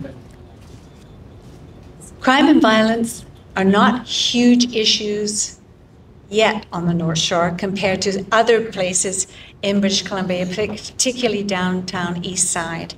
However, EB and the NDP government have created a system whereby people with severe mental health issues are roaming our streets, negatively affecting our families, our seniors, and our businesses. And that isn't right. A Conservative government will balance the needs of the most vulnerable in our communities, along with servicing and making sure that the people with mental health disorders get the treatment they need. When I was teaching, I had students who had mental health issues or home issues or drug addiction issues. I got them the help. That was primary. They needed the help, I got them the help. And that's what I think that we need to do here and now. Just give you a few examples. I don't know whether you know, but there was an independent film called Pandora. And it followed a gal named Teresa on the streets of Victoria. She was a heroin addict for 10 years. She's been sober for 20. She started her own agency down there. She's down there in the streets. She has to take somebody with her. Because what's happening is the government right now, they've got agencies down there, but they don't go out in the streets. She goes and finds the addicts. She says, "Are you ready to get better today?" If they say yes, she takes their tent, all their belongings. She gets them into detox. Then she follows them because she has to get them into a treatment bed. Then she has to get them into housing and then reintegration. That's what's missing with the program that's happening right now with the NDP. And we have businesses in West Vancouver. The West Vancouver and Dunderave Business Improvement Association just came out with their latest statistics, and crime is up in those businesses, and people visiting their stores are down. So it has affected crime and violence here because it spreads. I wanted to tell you, though, the housing that's being built for the people who are having difficulties, mental health issues, drugs, on the streets, the housing right now is called wet housing as opposed to dry. Wet housing, I found out from Teresa, is where after detox, they go there and live and they start taking drugs and drinking again. That is not helpful, she said. And she's an expert. She's a living expert on this. One example of proactive program is the Squamish Nation, right behind Staples. They have built purpose-built housing to bring their people home from the downtown east side. Drug addicts, alcoholics, mental health issues. Beautiful, beautiful apartments, and they have support. They have counselors there, they have drug addiction experts, so they are helped and improved, and it's working. So what I'd like to see is more help through the crime and violence, so that we can diminish that, even get rid of it, in various ways. And the Conservative government does have a plan. What's not working right now is what's happening in the streets, and you know that. Don't have to tell you all about that. It's not working. We have to fix it. Perfect timing. Oh, I thought it was like, thank you. Thank you.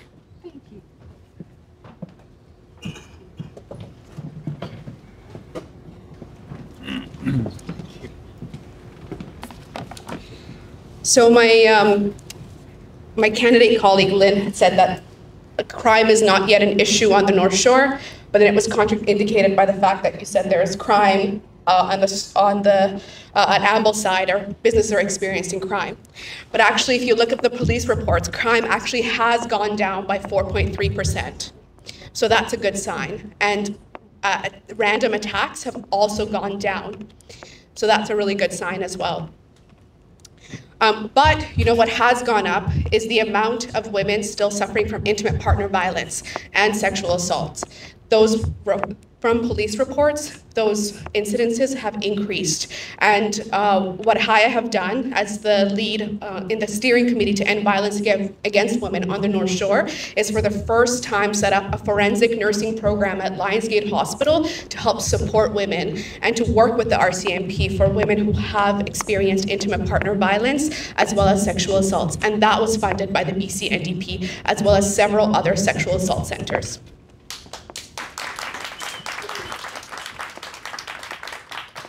We've hired 250 police officers, and we've worked to launch a new specialized team to go after guns, drugs, and gangs. Going after crime and money laundering, and seizing criminals' fast cars, luxury goods, and real estate holdings to send a message that a life of crime does not pay. We've also led the push to get the federal government to make changes to federal bail rules to keep offenders off the streets. the risk would be for John Rustad, where he cut the prophylactic offender management program that was proven to reduce reoffending by 40%. In a single year, he cut social housing investments by 75%, turning a generation of people on the streets. He also cut funding from crime prevention and victim services. As we have all agreed on, to address crime requires a holistic approach to invest in housing, in healthcare. I just don't understand how you can do that by cutting $4.1 billion of healthcare that requires folks to be able to get treated. So the BC NDP understands that crime is still an issue and does not want the numbers to go up, but we're working on a solution that's holistic based, that targets criminals, but also increasing social services to prevent crime. Thank you.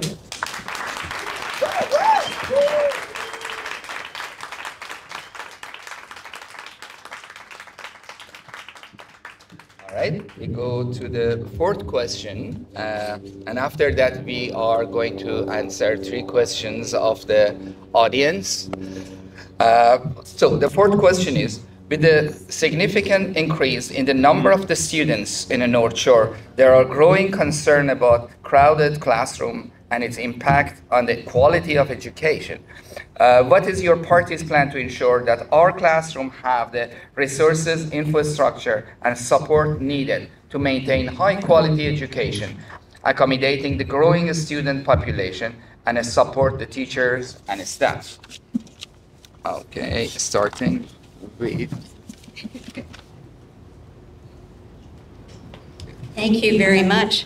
I was hoping that my colleague Lynn would start because she has got the experience of being on the school board. So, but I did have an opportunity to, as a mom on the North Shore, my own experiences with having my daughter who went initially to Irwin Park and then she went to Cleveland and she graduated from Handsworth last year.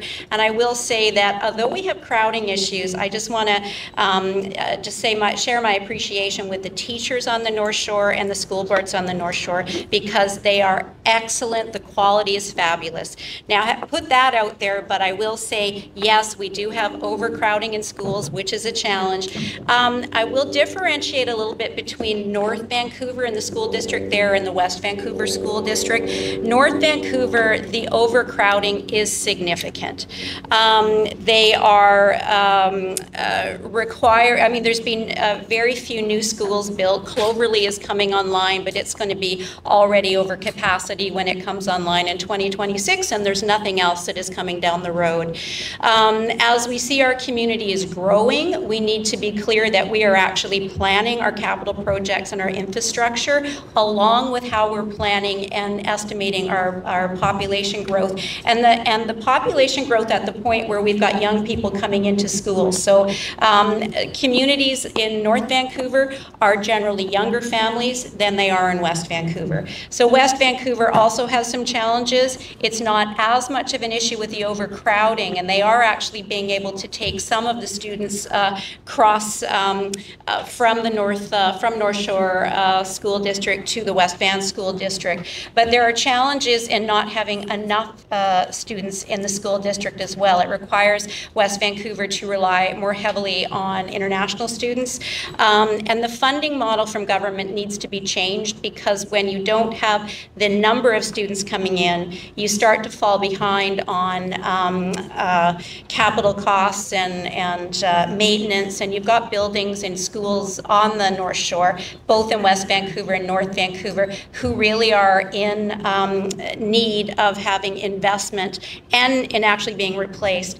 One of the challenges with West Vancouver is I think it's often ignored or overlooked by Ministry of Education because there is this idea that you've got exclusive schools here, you've got high incomes, you've got schools that don't need the kind of help and support that other communities communities do, and that's just simply not the case. We do need to invest more. There's a disproportionate amount of funding being taken, or it's disproportionate the amount of funding that West Van is getting on a per capita basis for students. Now, in North Vancouver, over 200 students came into the system after September 30th of last year. And so what that means is that they are not getting any funding for those students that are coming in after September 30th. So if we don't change the way the government is actually providing funding on a per student basis in schools, it's adding additional constraints and challenges in terms of funding to make sure that you've got proper programs running there. So what do? We really need to make sure that there's motivation for government to invest in capital projects. Right now, if you are over capacity in North Vancouver, you need to add a portable. That portable comes out of your operating costs. We want to shift that back to the Ministry of Education, so they're going to have some skin in the game in terms of making sure that they're properly planning the infrastructure and capital projects for their communities. I have not heard teachers complaining about class size. Sometimes there are challenges with the makeup of the class, and do we actually have enough supports for young people that need more supports. I've done a lot of work with parents with kiddos with autism, and there are many children out there who are actually not having access to education because they don't have the appropriate supports within the classroom that they need. Thank you very much, and I appreciate your time. Oops, no way. Thank you. Yes, I'm a school trustee, and for some people, they say, how can you run for the Conservative Party? I run for the Conservative Party because we need more funding. The red herring is SOGI. SOGI, we'll talk about that later. I'm sure I'll hear a question from the audience. But I want to talk about education in British Columbia right now. As a teacher, teachers walk on water. Teachers have so many challenges today. They are incredible. And yet we are short of teachers. Why? Because one of the reasons is they are not well paid. Beginning teachers in British Columbia have one of the lowest salaries in all of Canada. And of course, our cost of living is extremely high here. We need more teachers. We need more educators. Our school buildings, a lot of them are not earthquake proof. A lot of them have reached the end of their days. We also have issues with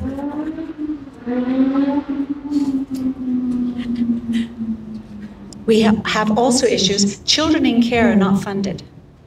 Children in care are not funded. Government funding for school districts, and I want to talk about, there'll be overcrowding in schools, but because we are not allowed to have more students in a particular class or more designated students in a particular class, that's not the issue, but overcrowding in schools, that's when the portables come in. The NDP promised Surrey School District that by 2020 they would not have any more portables. Right now, in 2024, 7,000 students in Surrey are in portables. That is unacceptable. We need to have more schools built. But more importantly, they have to be more than just standalone schools. They have to be integrated moving forward so they can be other things as well to help adults in learning. Whatever it is, more capacity. Funding should be throughout the year. I don't think people understand that our funding from the ministry government comes out September 30th. We count the number of students, ones that are designated, et cetera, et cetera. We get funding per student, but it differs between different districts. That funding stock is given to us, but when we have more students coming in throughout the year, there's no funding for those students. Surrey has hundreds of students coming in a month. We have extra students who come, they immigrate or they move. There's no funding for them. So where does it come from? Well, it might come from resources. It might come from having a teacher gone. May have a program dissolved simply because there's no funding. So funding should be all throughout the year. As the students come in, the ministry should be giving us money. I think we should focus on what is really important here in education. We have good school districts in both West Vancouver and North Vancouver. But to continue that, we do need the money. We need to put the money so that our students are really well prepared for life, for what's happening out there. It's a changing world, as you well know.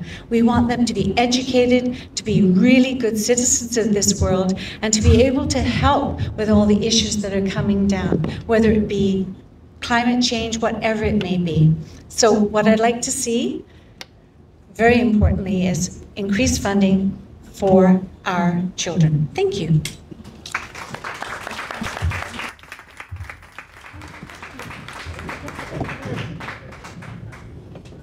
Bakshi, can you hear me?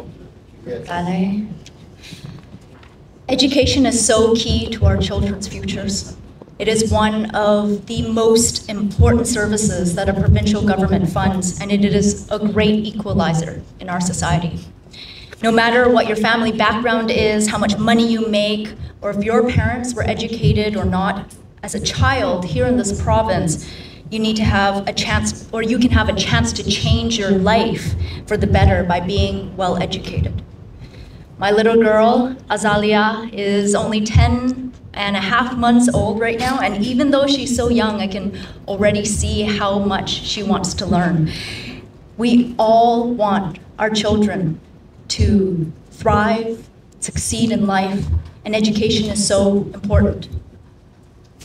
That is why, as MLA, I've been working with our BC NDP government to increase funding for schools and education through all of our last 7 years in government. We hired 5,700 net new teachers and have achieved the smallest class sizes in a decade. And that means that our kids have more space to learn, more attention from teachers and educators than they ever did before. And there is more to do. We also expanded, seismically upgraded, and built new schools. 125 school projects across the province so far, and 6 of those projects were in North Vancouver. Argyle Secondary School was rebuilt and opened while I was an MLA. Handsworth Secondary School was rebuilt and reopened while I was an MLA.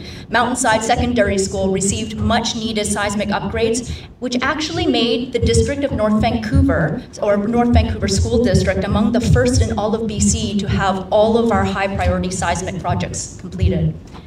With the help of Susie Chant in North Vancouver Seymour, we're expanding Lynn Valley Elementary School. We're expanding Westview Elementary School, and I'm especially proud to share that we will be building a brand new Cloverley Elementary School, a school that was closed when John Rustad was in government.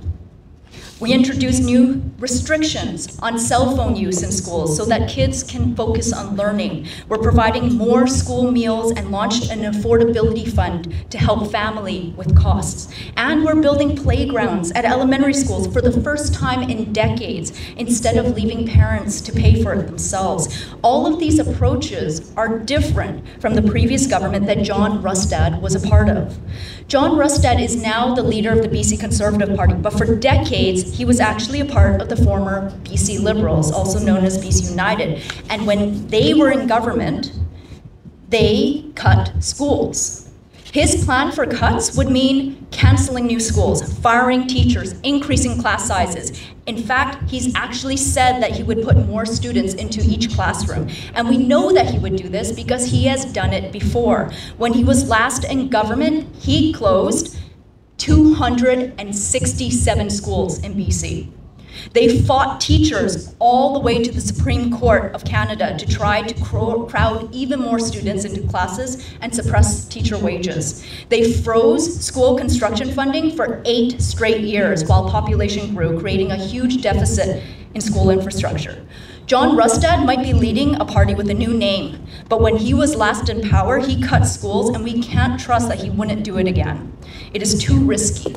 With all the progress we have made here in North Vancouver, we can't risk a John Rustad government.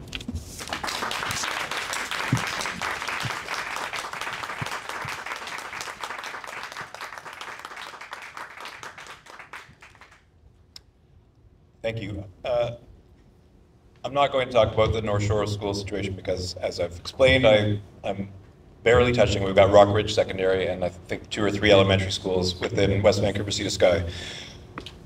I just want to point out that education is an investment in our future, and it is the height of fiscal responsibility to invest in something that pays off in spades. So my children are in grade 5, late French immersion, my daughters, and I am blown away by the quality of the education they receive from the public system. I think it's a true sign of our evolution as a species and how much education has improved and how far we could go with it, but also how much we need to invest in it. So I'll just tell you very briefly about the BC Greens education platform. We haven't released our platform yet, but I'll give you some of the points in it. One is mental health supports. We all know that the education component and the curriculum component are quite strong, but these students need support in mental health more and more.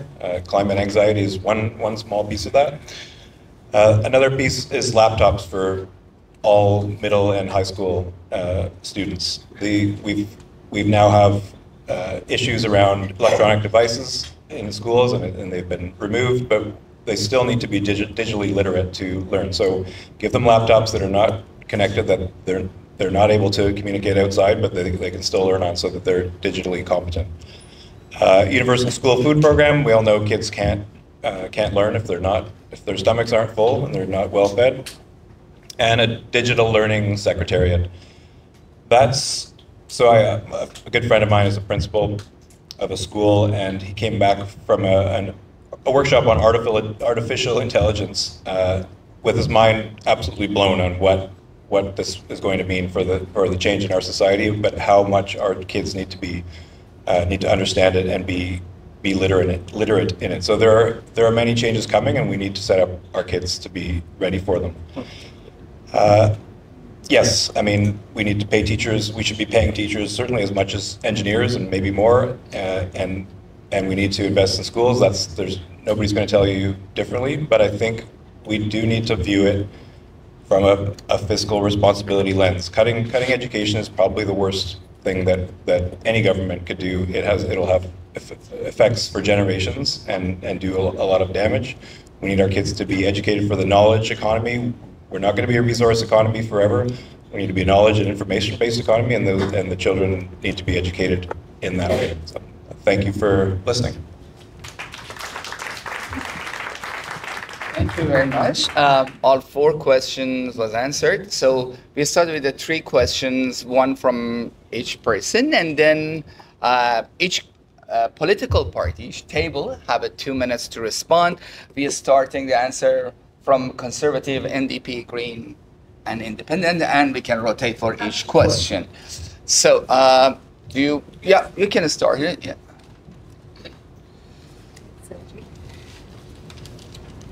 Hi, my name is Stephen. I'm a parent and a teacher in Capilano Riding. My kid recently told me that he was gender fluid. That makes me absolutely scared as a parent because this world is not very kind to people like him. I read the Conservative Party's platform last week, and it's no longer there this weekend, but they had 2 school priorities. One was to make sure that school vouchers were a thing so that we were taking money away from public schools like mine and putting it into private schools. The other was that we need to stop indoctrinating kids in schools. I have my professional standards here. It is a breach of professional standards to indoctrinate children in schools. If that is one of the top 2 priorities for the Conservative Party, then you're saying that the whole system is in breach of its professional standards. So for the Conservative candidates, what is your evidence for that? And for the rest of the candidates, how are you going to protect my child's ability to see himself represented in his school library, in his classroom, to make sure that he or she, depending on the day, is not discriminated against in his school? Thank you.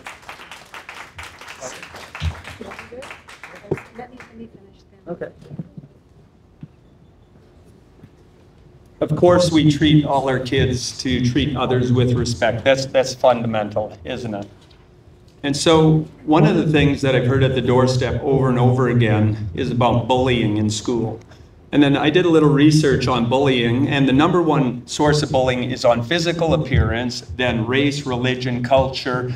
So there's other elements of bullying involved here. It's not just one. There are multiple issues here. And if we were truly concerned about bullying in schools, we'd put all the kids in uniform because they would all know they're on the same team.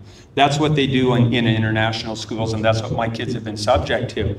But let's talk about Soji just for a second. Of course you treat other people with respect. That is for certain.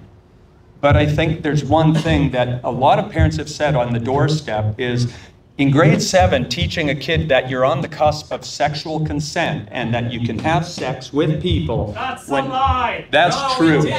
So then there's a... No. So then, If you want to have a conversation, talk to me, okay? We'll talk. That's true that I have a kid. okay. We also have kids here. Absolutely. They started, but please, please. Okay, let's just... That is not a lie. Okay. Let's just wait. Okay. Let's Okay. candidate give their opinion and then We can argue about this afterwards, folks, okay? The concern that parents have had is about the sexualization. Of course, you treat people with respect. They're concerned about sexualization because the parent and the family has been effective for 4,000 years.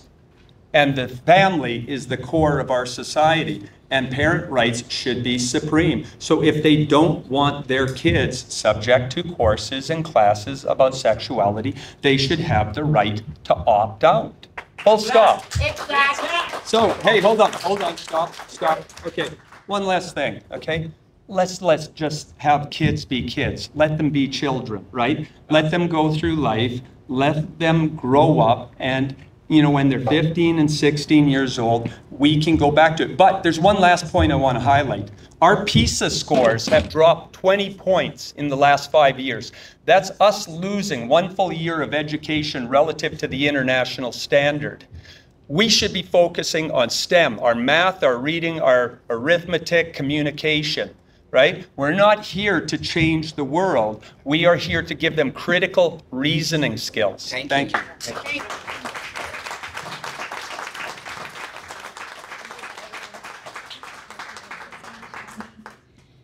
Stephen, I hear in your voice how much love you have for your child.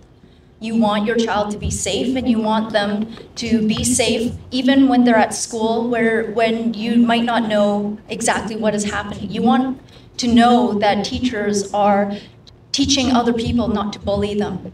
You want them to be happy. You want them to be fulfilled. Every parent who raises concerns about their kids wants the same thing. You all want your children to be safe, no matter who they are, how they dress, who they love, who they are, where they come from, what religion they are. That is what we believe in the BC NDP. That no matter who your child is, that when they go to school, they are not facing bullying. And that is what we are committed to ensuring is in place for teachers to teach kids not to bully each other. You're absolutely right. It's not about indoctrination. It is about keeping people and children safe. And if you are a parent who are concerned about your child learning about sex ed, which is, by the way, a different program, you can actually take them out of school. You can already do that right now, okay? It is already an option to you. So if you have concerns about what your kids are learning in school, talk to your teachers, talk to your principals. We're all in this together. We are all here to protect our kids.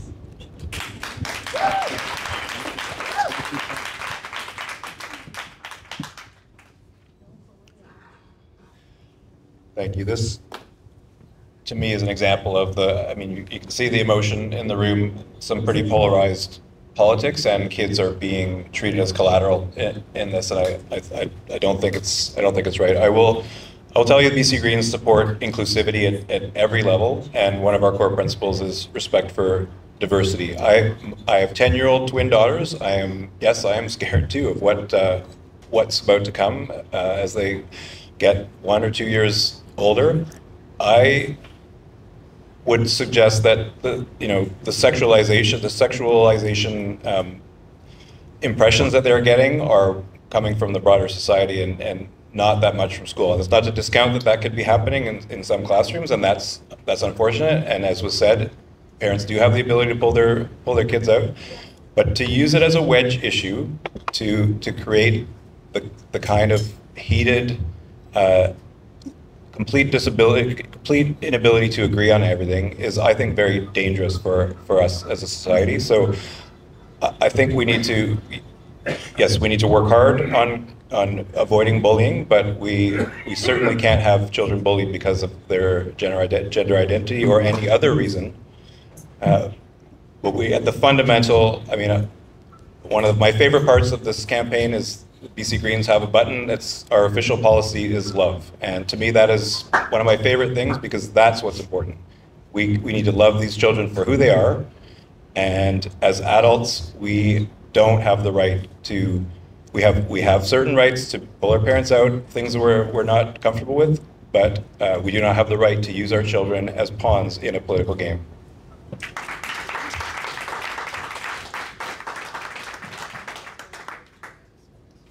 Thank you very much. And thank you to everybody who spoke before me. This is very personal. I can feel the emotion in the room as well. If you look at the number of young people who are street entrenched, there is a disproportionate number of those young people are in the LGBTQ community. And part of that is because their parents don't understand or support the changes that they are going through as they're trying to learn about themselves. SOGI is, again, it's this word that people, or this term that people throw out, but it's a module. It's not a requirement, and I do believe that parents have to have choice in terms of what their young person is studying in school. So if you don't want your child in sex ed, if you don't want your child in SOGI or whatever, I think we need to rebrand it to give a better idea of it's really an anti-bullying program. If you don't, as a parent, want your child to participate in that, I think that's perfectly legitimate. Is that you should have, as a parent, the ability to understand what's being taught in school, to be involved in that school as much as you wish to be, and to make sure that you're comfortable and that what your child is learning is in line with your values at home. They might be religious or cultural, and we have to respect our young people are all unique and different. Our families and our parents are all unique and different. But I just don't want to throw something out that may have some real value, and to make sure that we are, our children are seeing themselves in the books that they're reading and the conversations that are happening in schools. But that doesn't mean that parents can't be involved and participating in those conversations as well. So it's a tough issue, and it's one of those ones that I just worry that we don't throw out the good stuff by maybe some of the misunderstanding about what really is an anti-bullying program.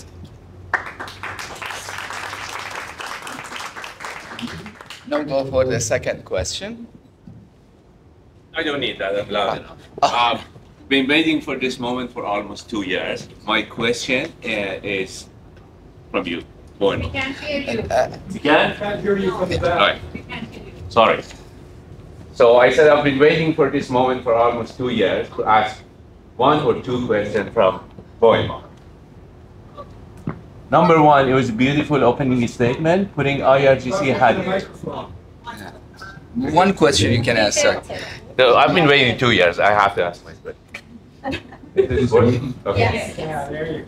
Putting IRGC into terror list had nothing to do with BCNDP or you or actually federally. That decision was made in a room in Ottawa 48 hours before IRGC was put into terror list, and I don't remember seeing you in that room. Number 2. That's like 2. And 1 statement. No, just one question. No, 2. Everybody has right to one question. I've been waiting 2 years. Okay. Can you just move on, please, for your question? Yeah. You previously met with the representative from the Qadir Cultural Center, which has ties to both IRGC and Hezbollah, both designated as a terrorist organization under Bill C-350. You wrote a support letter regarding this center in the Legislative Assembly. Following that letter, individuals you supported began harassing members of the Canadian Iranian community through physical attacks and threats. Despite our multiple requests to meet with you, you did not respond. This raised a serious question, concerns about your engagement with them, especially for constituents who fled extremist regime.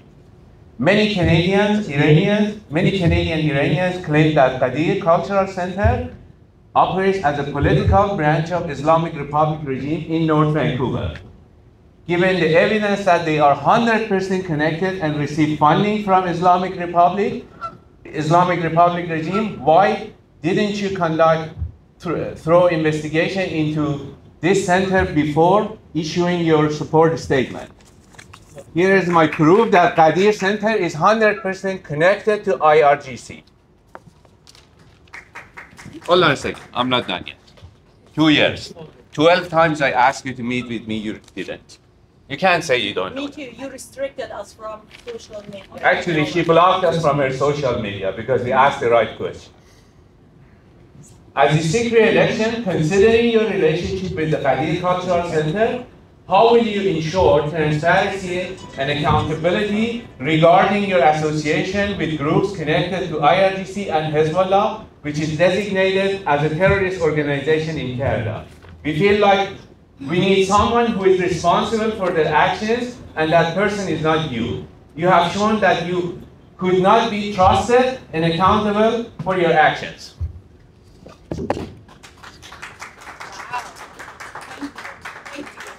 That question. So first off, for anyone who is a constituent of North Vancouver Lonsdale, know that my doors are always open to you. You can email me at my MLA office, you can call and leave a message in my voicemail. But because I also serve as a ministerial, Minister of Emergency Management and Climate Readiness, it does mean that my office has to prioritize requests from local community members, North Vancouver Lonsdale, which is about 60,000 people. So in order to ensure that I support people who have been, who have elected me as their local MLA, they do receive priority. So when you email me, give me your address, we'll bump you to the top of the list to make sure that we respond to you. The Iranian regime is a cruel and vindictive regime. They have committed human rights violations against their own people. They have committed crimes against their people.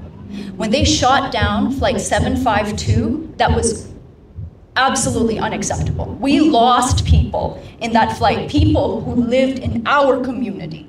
We lost people in that.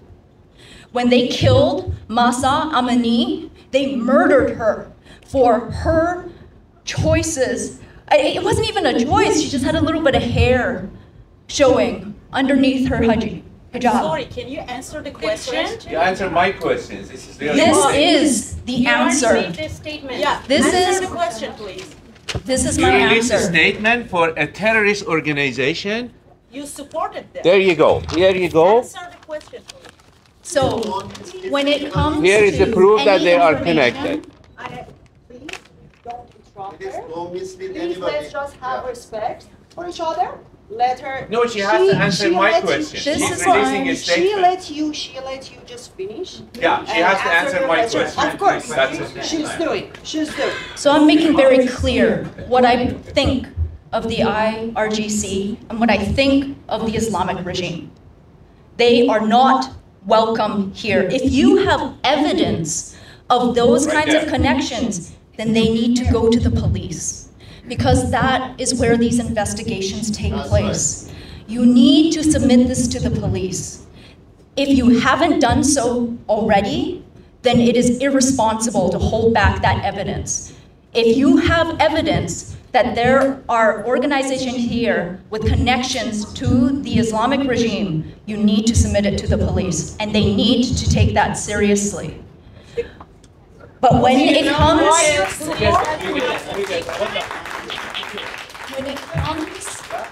to However, Mom, you hear about you so many times. You talk against the Iranian regime. Hold on a second. We know about that. We believe on you. Yeah. Thank you. There's one Thank more you. thing that someone Zan can have. Zendegi Azadi. Zan Zendegi Merci. Azadi.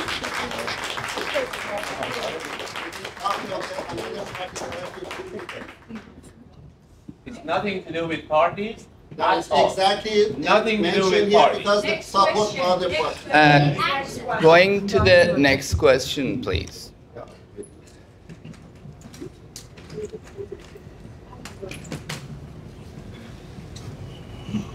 Okay. Everybody, hello, my name is Sam. First of all, with the respect of all candidates, I see the first time the policy of the Conservative Party today. But I mean, this is not right. I like to know how government increased 40% of the cost of Canadian taxpayer. Here it's mentioned. This is not true. I like to prove it for me. And then, when he mentioned the policy of the Conservative NDP increased 40% of tax for people, I don't understand. I need the reason, I need the support. Please show me the proof. Second question. When you say working for people, I like to know who are the people. People are middle class, high class, rich people. Where are they? Because the term of people is confusing. When you say that we vote for people, why the candidate that I vote is how much they prove that they are honest, that they want to sacrifice for people. When I see your resume, when I said that you work for multi-billion dollars companies all time, right? How you can spend time for me? How much time you did volunteer job for community? I like to know. That's my question from you. Thank you. Okay. If you want to know about sacrifice, as you can probably imagine with me having worked as a CFO for the last 20 years, I've set aside a fairly lucrative career to do this. And just like everyone else on this panel, there's a sacrifice to being up here. So when you ask the question, what have we done for the community? I'd say I've sacrificed a whole lot to be here today. The second thing is, if you take a look, let me finish.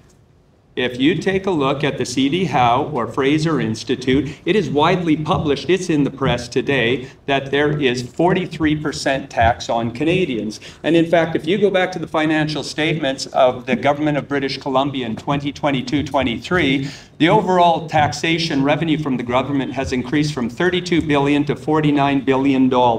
That's a 50% tax increase. People and corporations.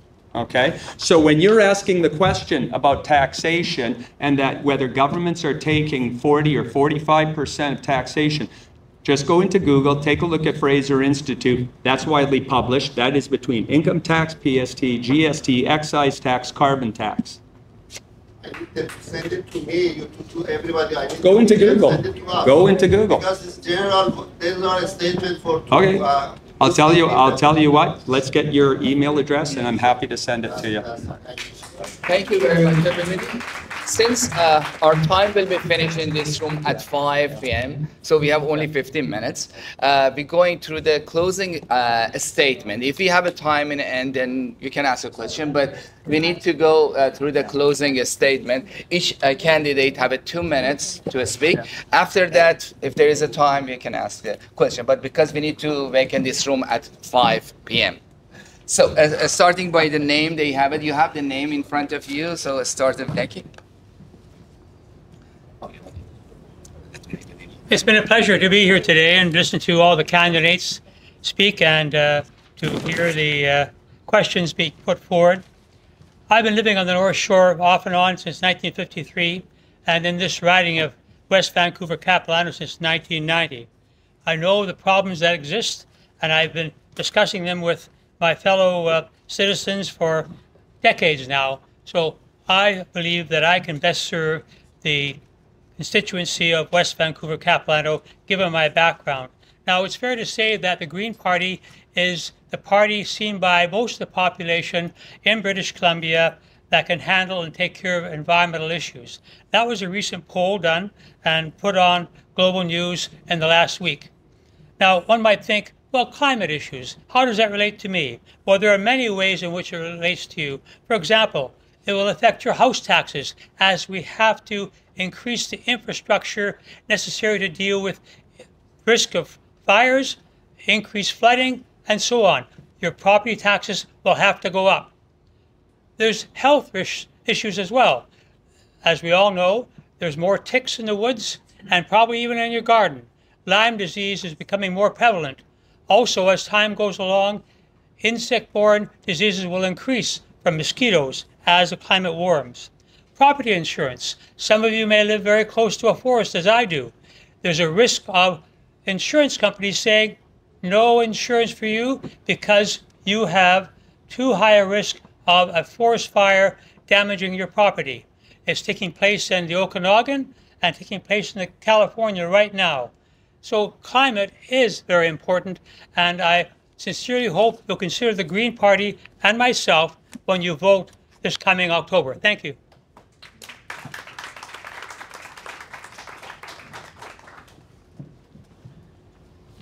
Thank you so much. I should also mention my colleague Susie Chant. She's the BC NDP candidate for North Vancouver Seymour.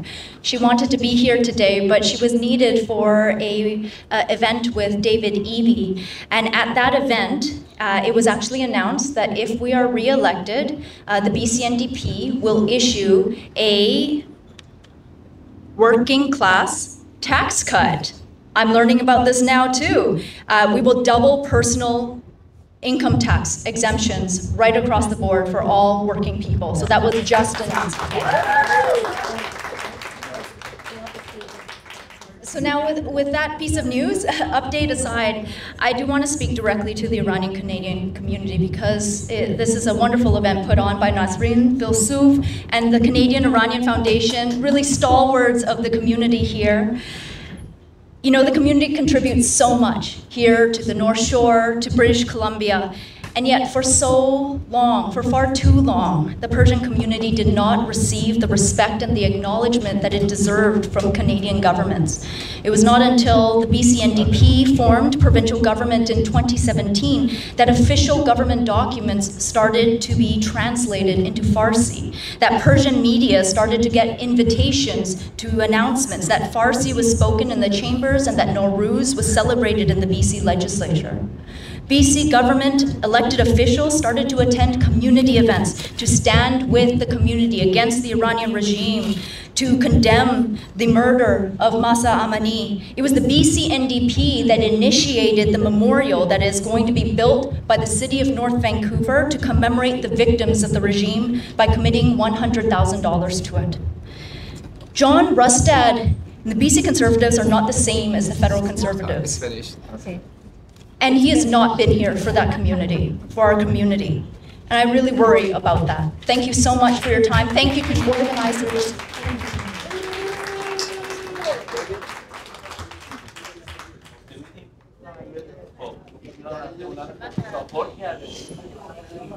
It's okay, leave it. Let's just finish and listen to the candidates. Okay. That means please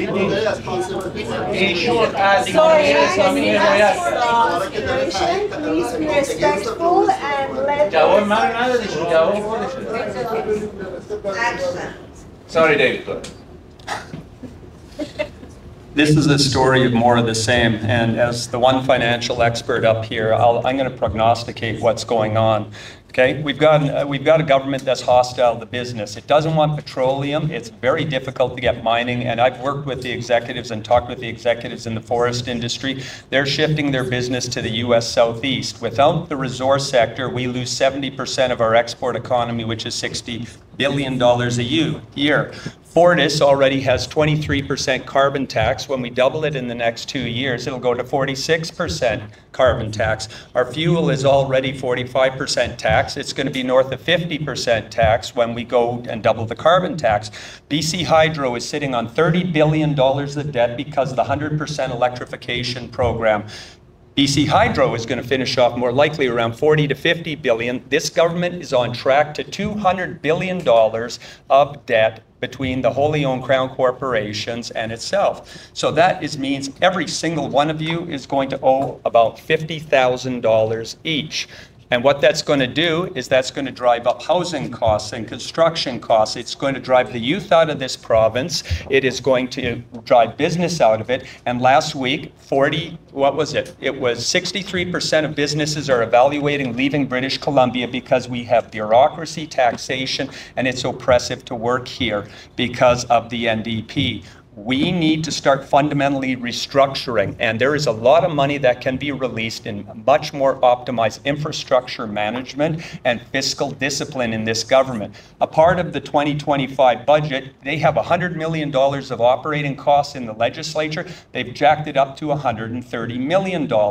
I've gone through the budget, and the budget has money embedded all the way through it. This is a government that is bloated. It's added 110,000 people in the last 5 years. There needs to be some leaning of this such that people can live here. Thank you. Thank you.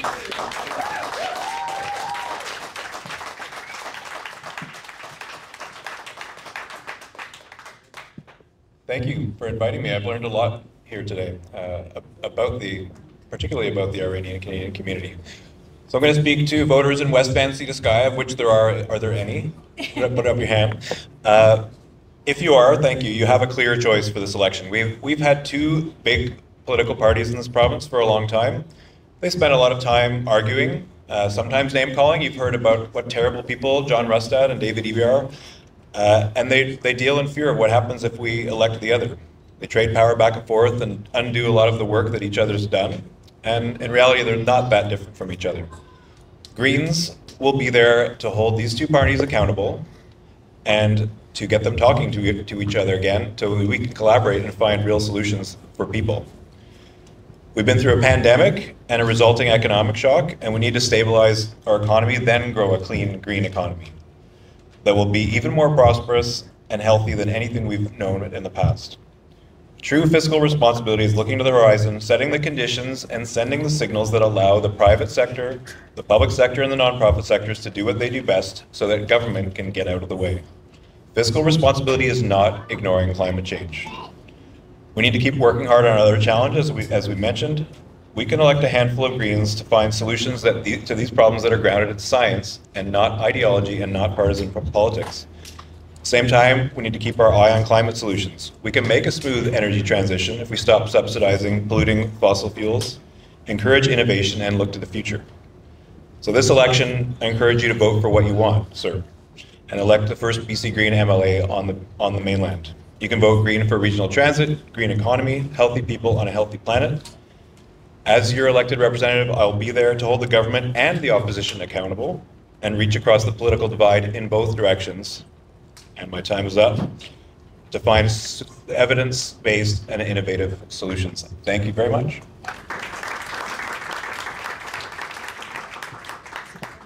Thank you. I was invited to an all-party debate last week, which I was really impressed about because being an independent, and it was a provincial one. And at the end of it, some people came up to me and they said, "Why are you the only person that doesn't sound mad when you speak?" So I am in a unique position, and this is a very unique opportunity in terms of provincial politics. Should I be elected, I could potentially have the ability with one or two of my colleagues to hold the balance of power in the legislature. What has happened now, and I'll tell you why I'm here, why I'm standing in front of you, is I was first elected in this riding as a BC Liberal, and which became BC United, and then you've all seen the news and you know what happened with that, but I have always been a centrist. I am a fiscally conservative, socially committed person who I think represents the majority of British Columbians who aren't an extreme on one side or an extreme on the other side.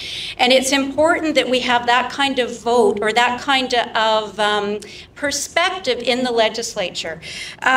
With the demise of BC United, I no longer had anybody to vote for in my own community. There was no one I could vote for in this riding. And it was the same with my family and my friends. I was contacted by people not just in this community, but all across British Columbia, saying, what happened? 4 people in a back room one weekend decided what the future of British Columbia is going to look like for the next decade. And that is not right. That's not democracy. We lost the middle. There was a hollowing out of the middle. And we need to make sure that that voice is felt and heard in the legislature. Someone like me can help to keep the wheels on the bus so that I can support policies that I believe are important, that I believe represent our community and our province, regardless of what side of the house that policy comes from. So I hope you can appreciate, listen to the media, they think I have a good chance here, and please support me. Thank you.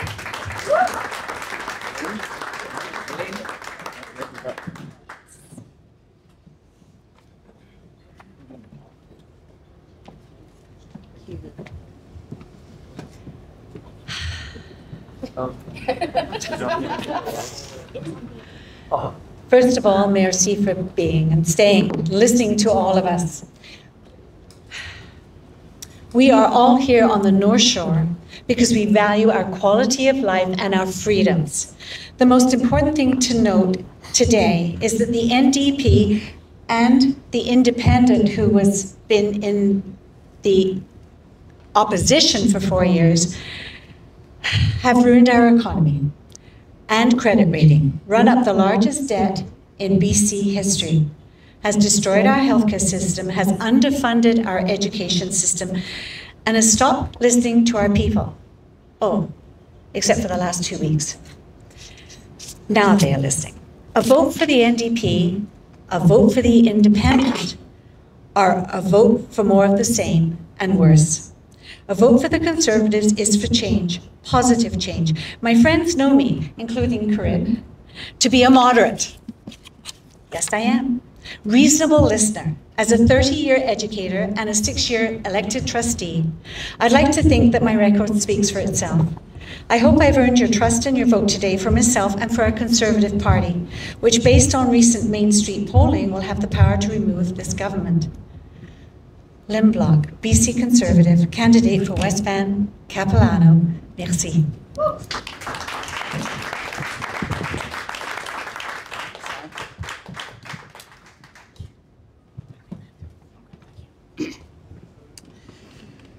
Ooh, there's a lot of noise in this election right now.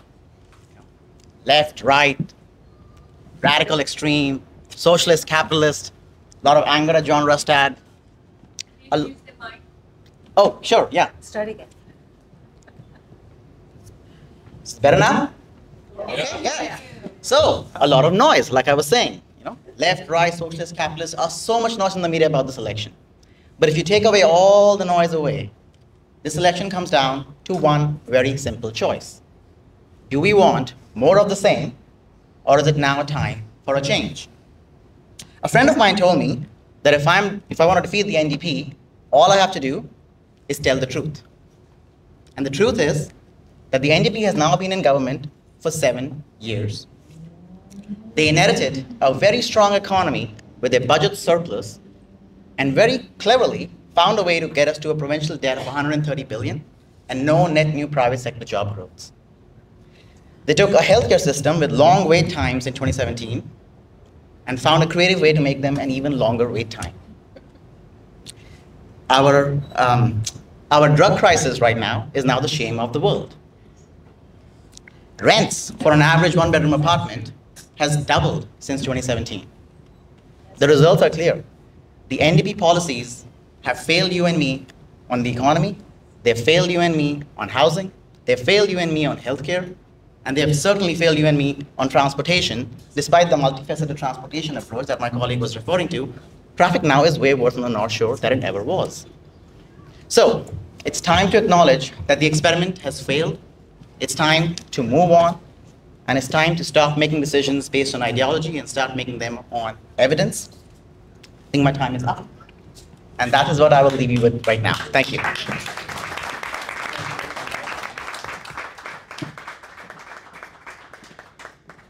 I'm going to say my closing statement in Farsi. و عذرخواهی هم نمی‌کنم که دارم فارسی حرف میزنم به کسایی که توی این اتاق هستن. یه چیزی نوشته بودم و میخوام از ته قلبم باهاتون صحبت بکنم. یکی اینکه چرا باید به من رأی بدین. من از کودکی برای کامیونیتی سرویس کردم. خانم نسرین فیلسوف اینجا شاهد هستش که من چقدر والنتیر کردم برای کامیونیتی. من برای کامیونیتی ایرانی چیکار کردم؟ اولین نظرسنجی ایرانی رو با هالیبرن کار کردم که ببینن که چجوری خانم‌های ایرانی میتونن بهتر حمایت بشن و به خاطر این یه دونه سپورت سرویس دارن توی پلیس که فارسی زبان هستش. کانسلر گذاشتن که فارسی زبان هستش. هیچ وقت این نشده بود که من باعث شدم که بشه. و همین سرویسی که توی کامیونیتی میدم میخوام بیام جلو و برای کامیونیتیم کار بکنم. من چیزی ندارم که تبلیغ بکنم یا چیزی ندارم که میخوام بفروشم. واقعا میخوام برای کامیونیتیم کار بکنم. و خیلی از من شاید بپرسن که خب شما چرا من باید به یه دونه ایرانی دیگه رأی بدم؟ اینو میخواستم بهتون بگم. من امروز توی اجمان ویلیج بودم. یه کسی با ماشینش داشت رد میشد گفت ما ایرانی نمیخوایم اینجا. من وقتی میرم دورناکی میگم ما جمعیت نمیخوایم اینجا. اگه میخوایم ایرانی ببینیم میریم تو کوکوتلام. نمیخوایم ایرانی‌ها بیشتر بشن اینجا. این واقعیته.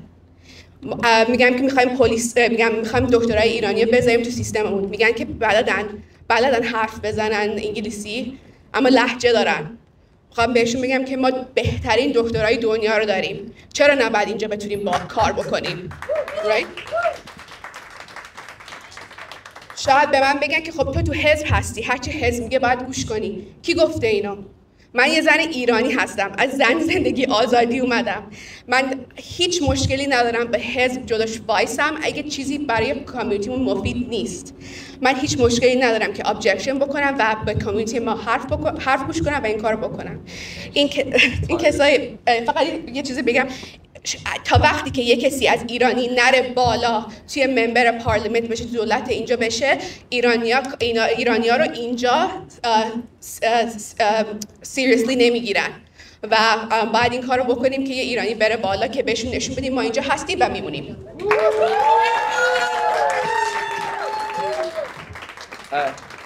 Thank you very much.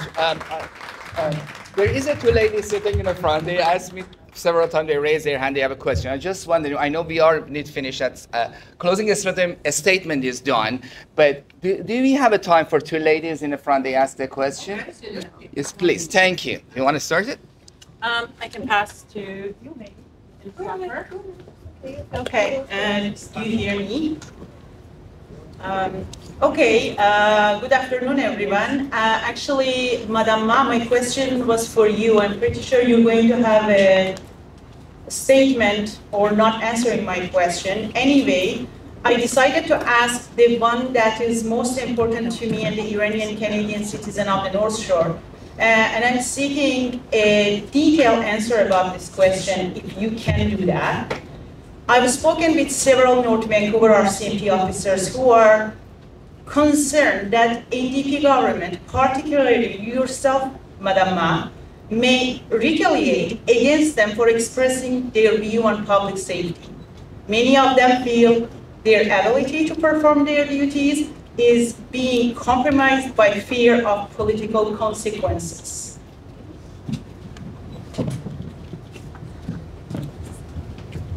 Thank you. Well, thank you so much for your question.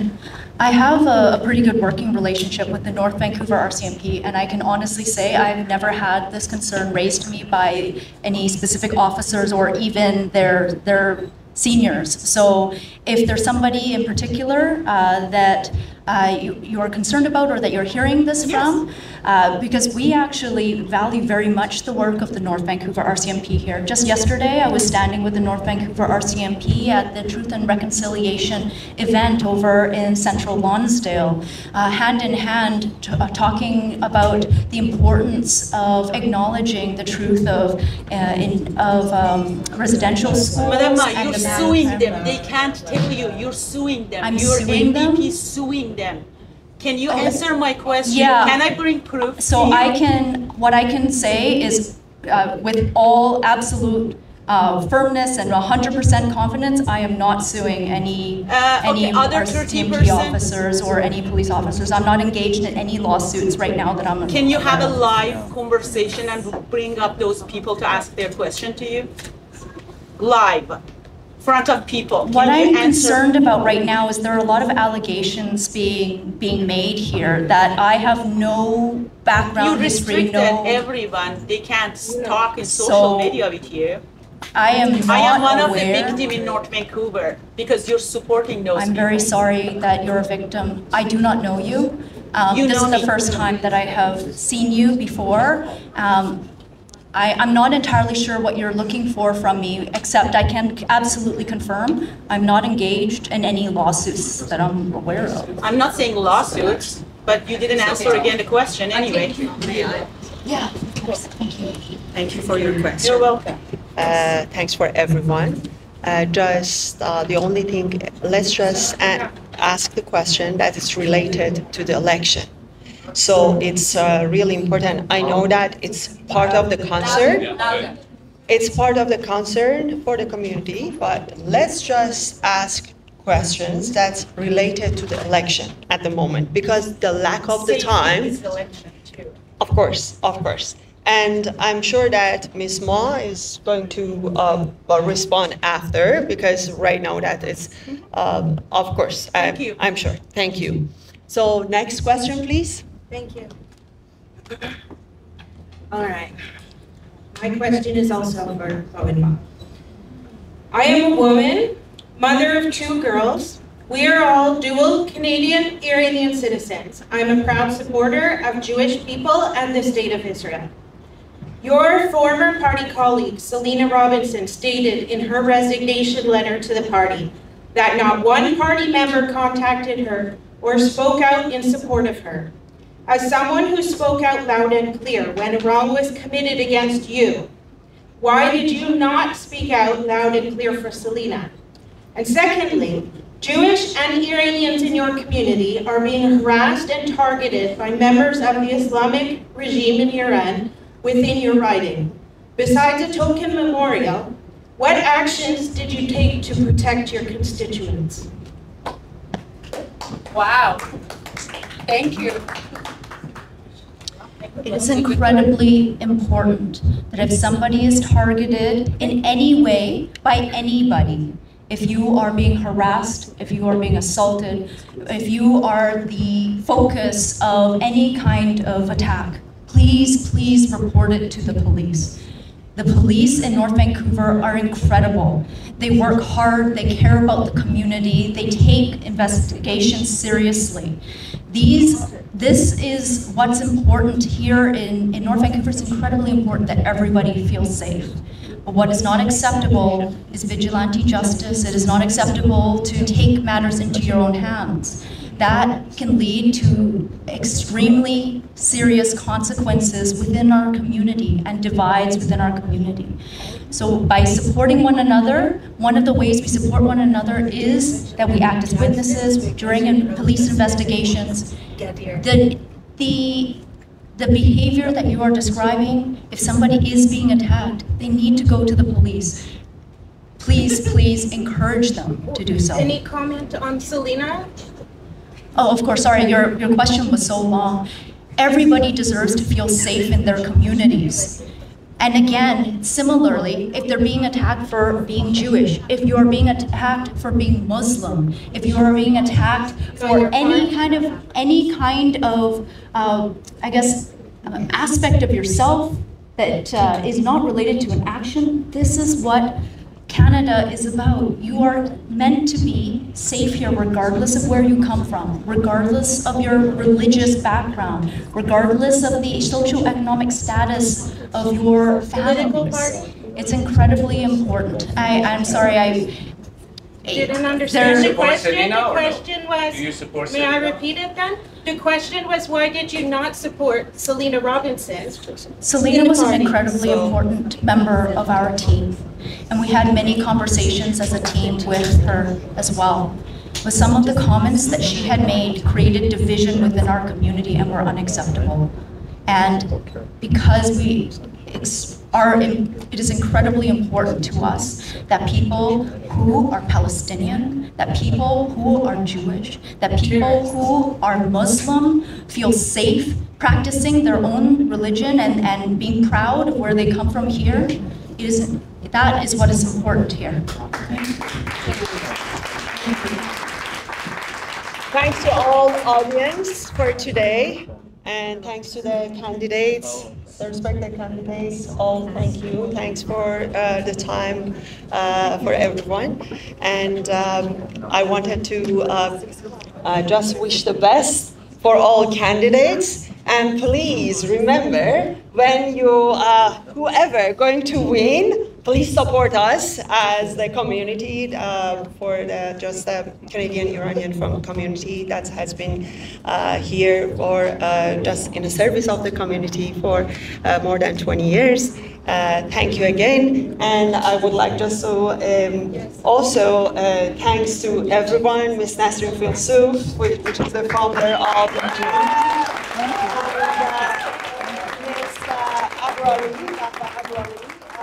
Vice President, Rosita Fatemi, Dr. Rosita Fatemi, who is always the backbone of the foundation,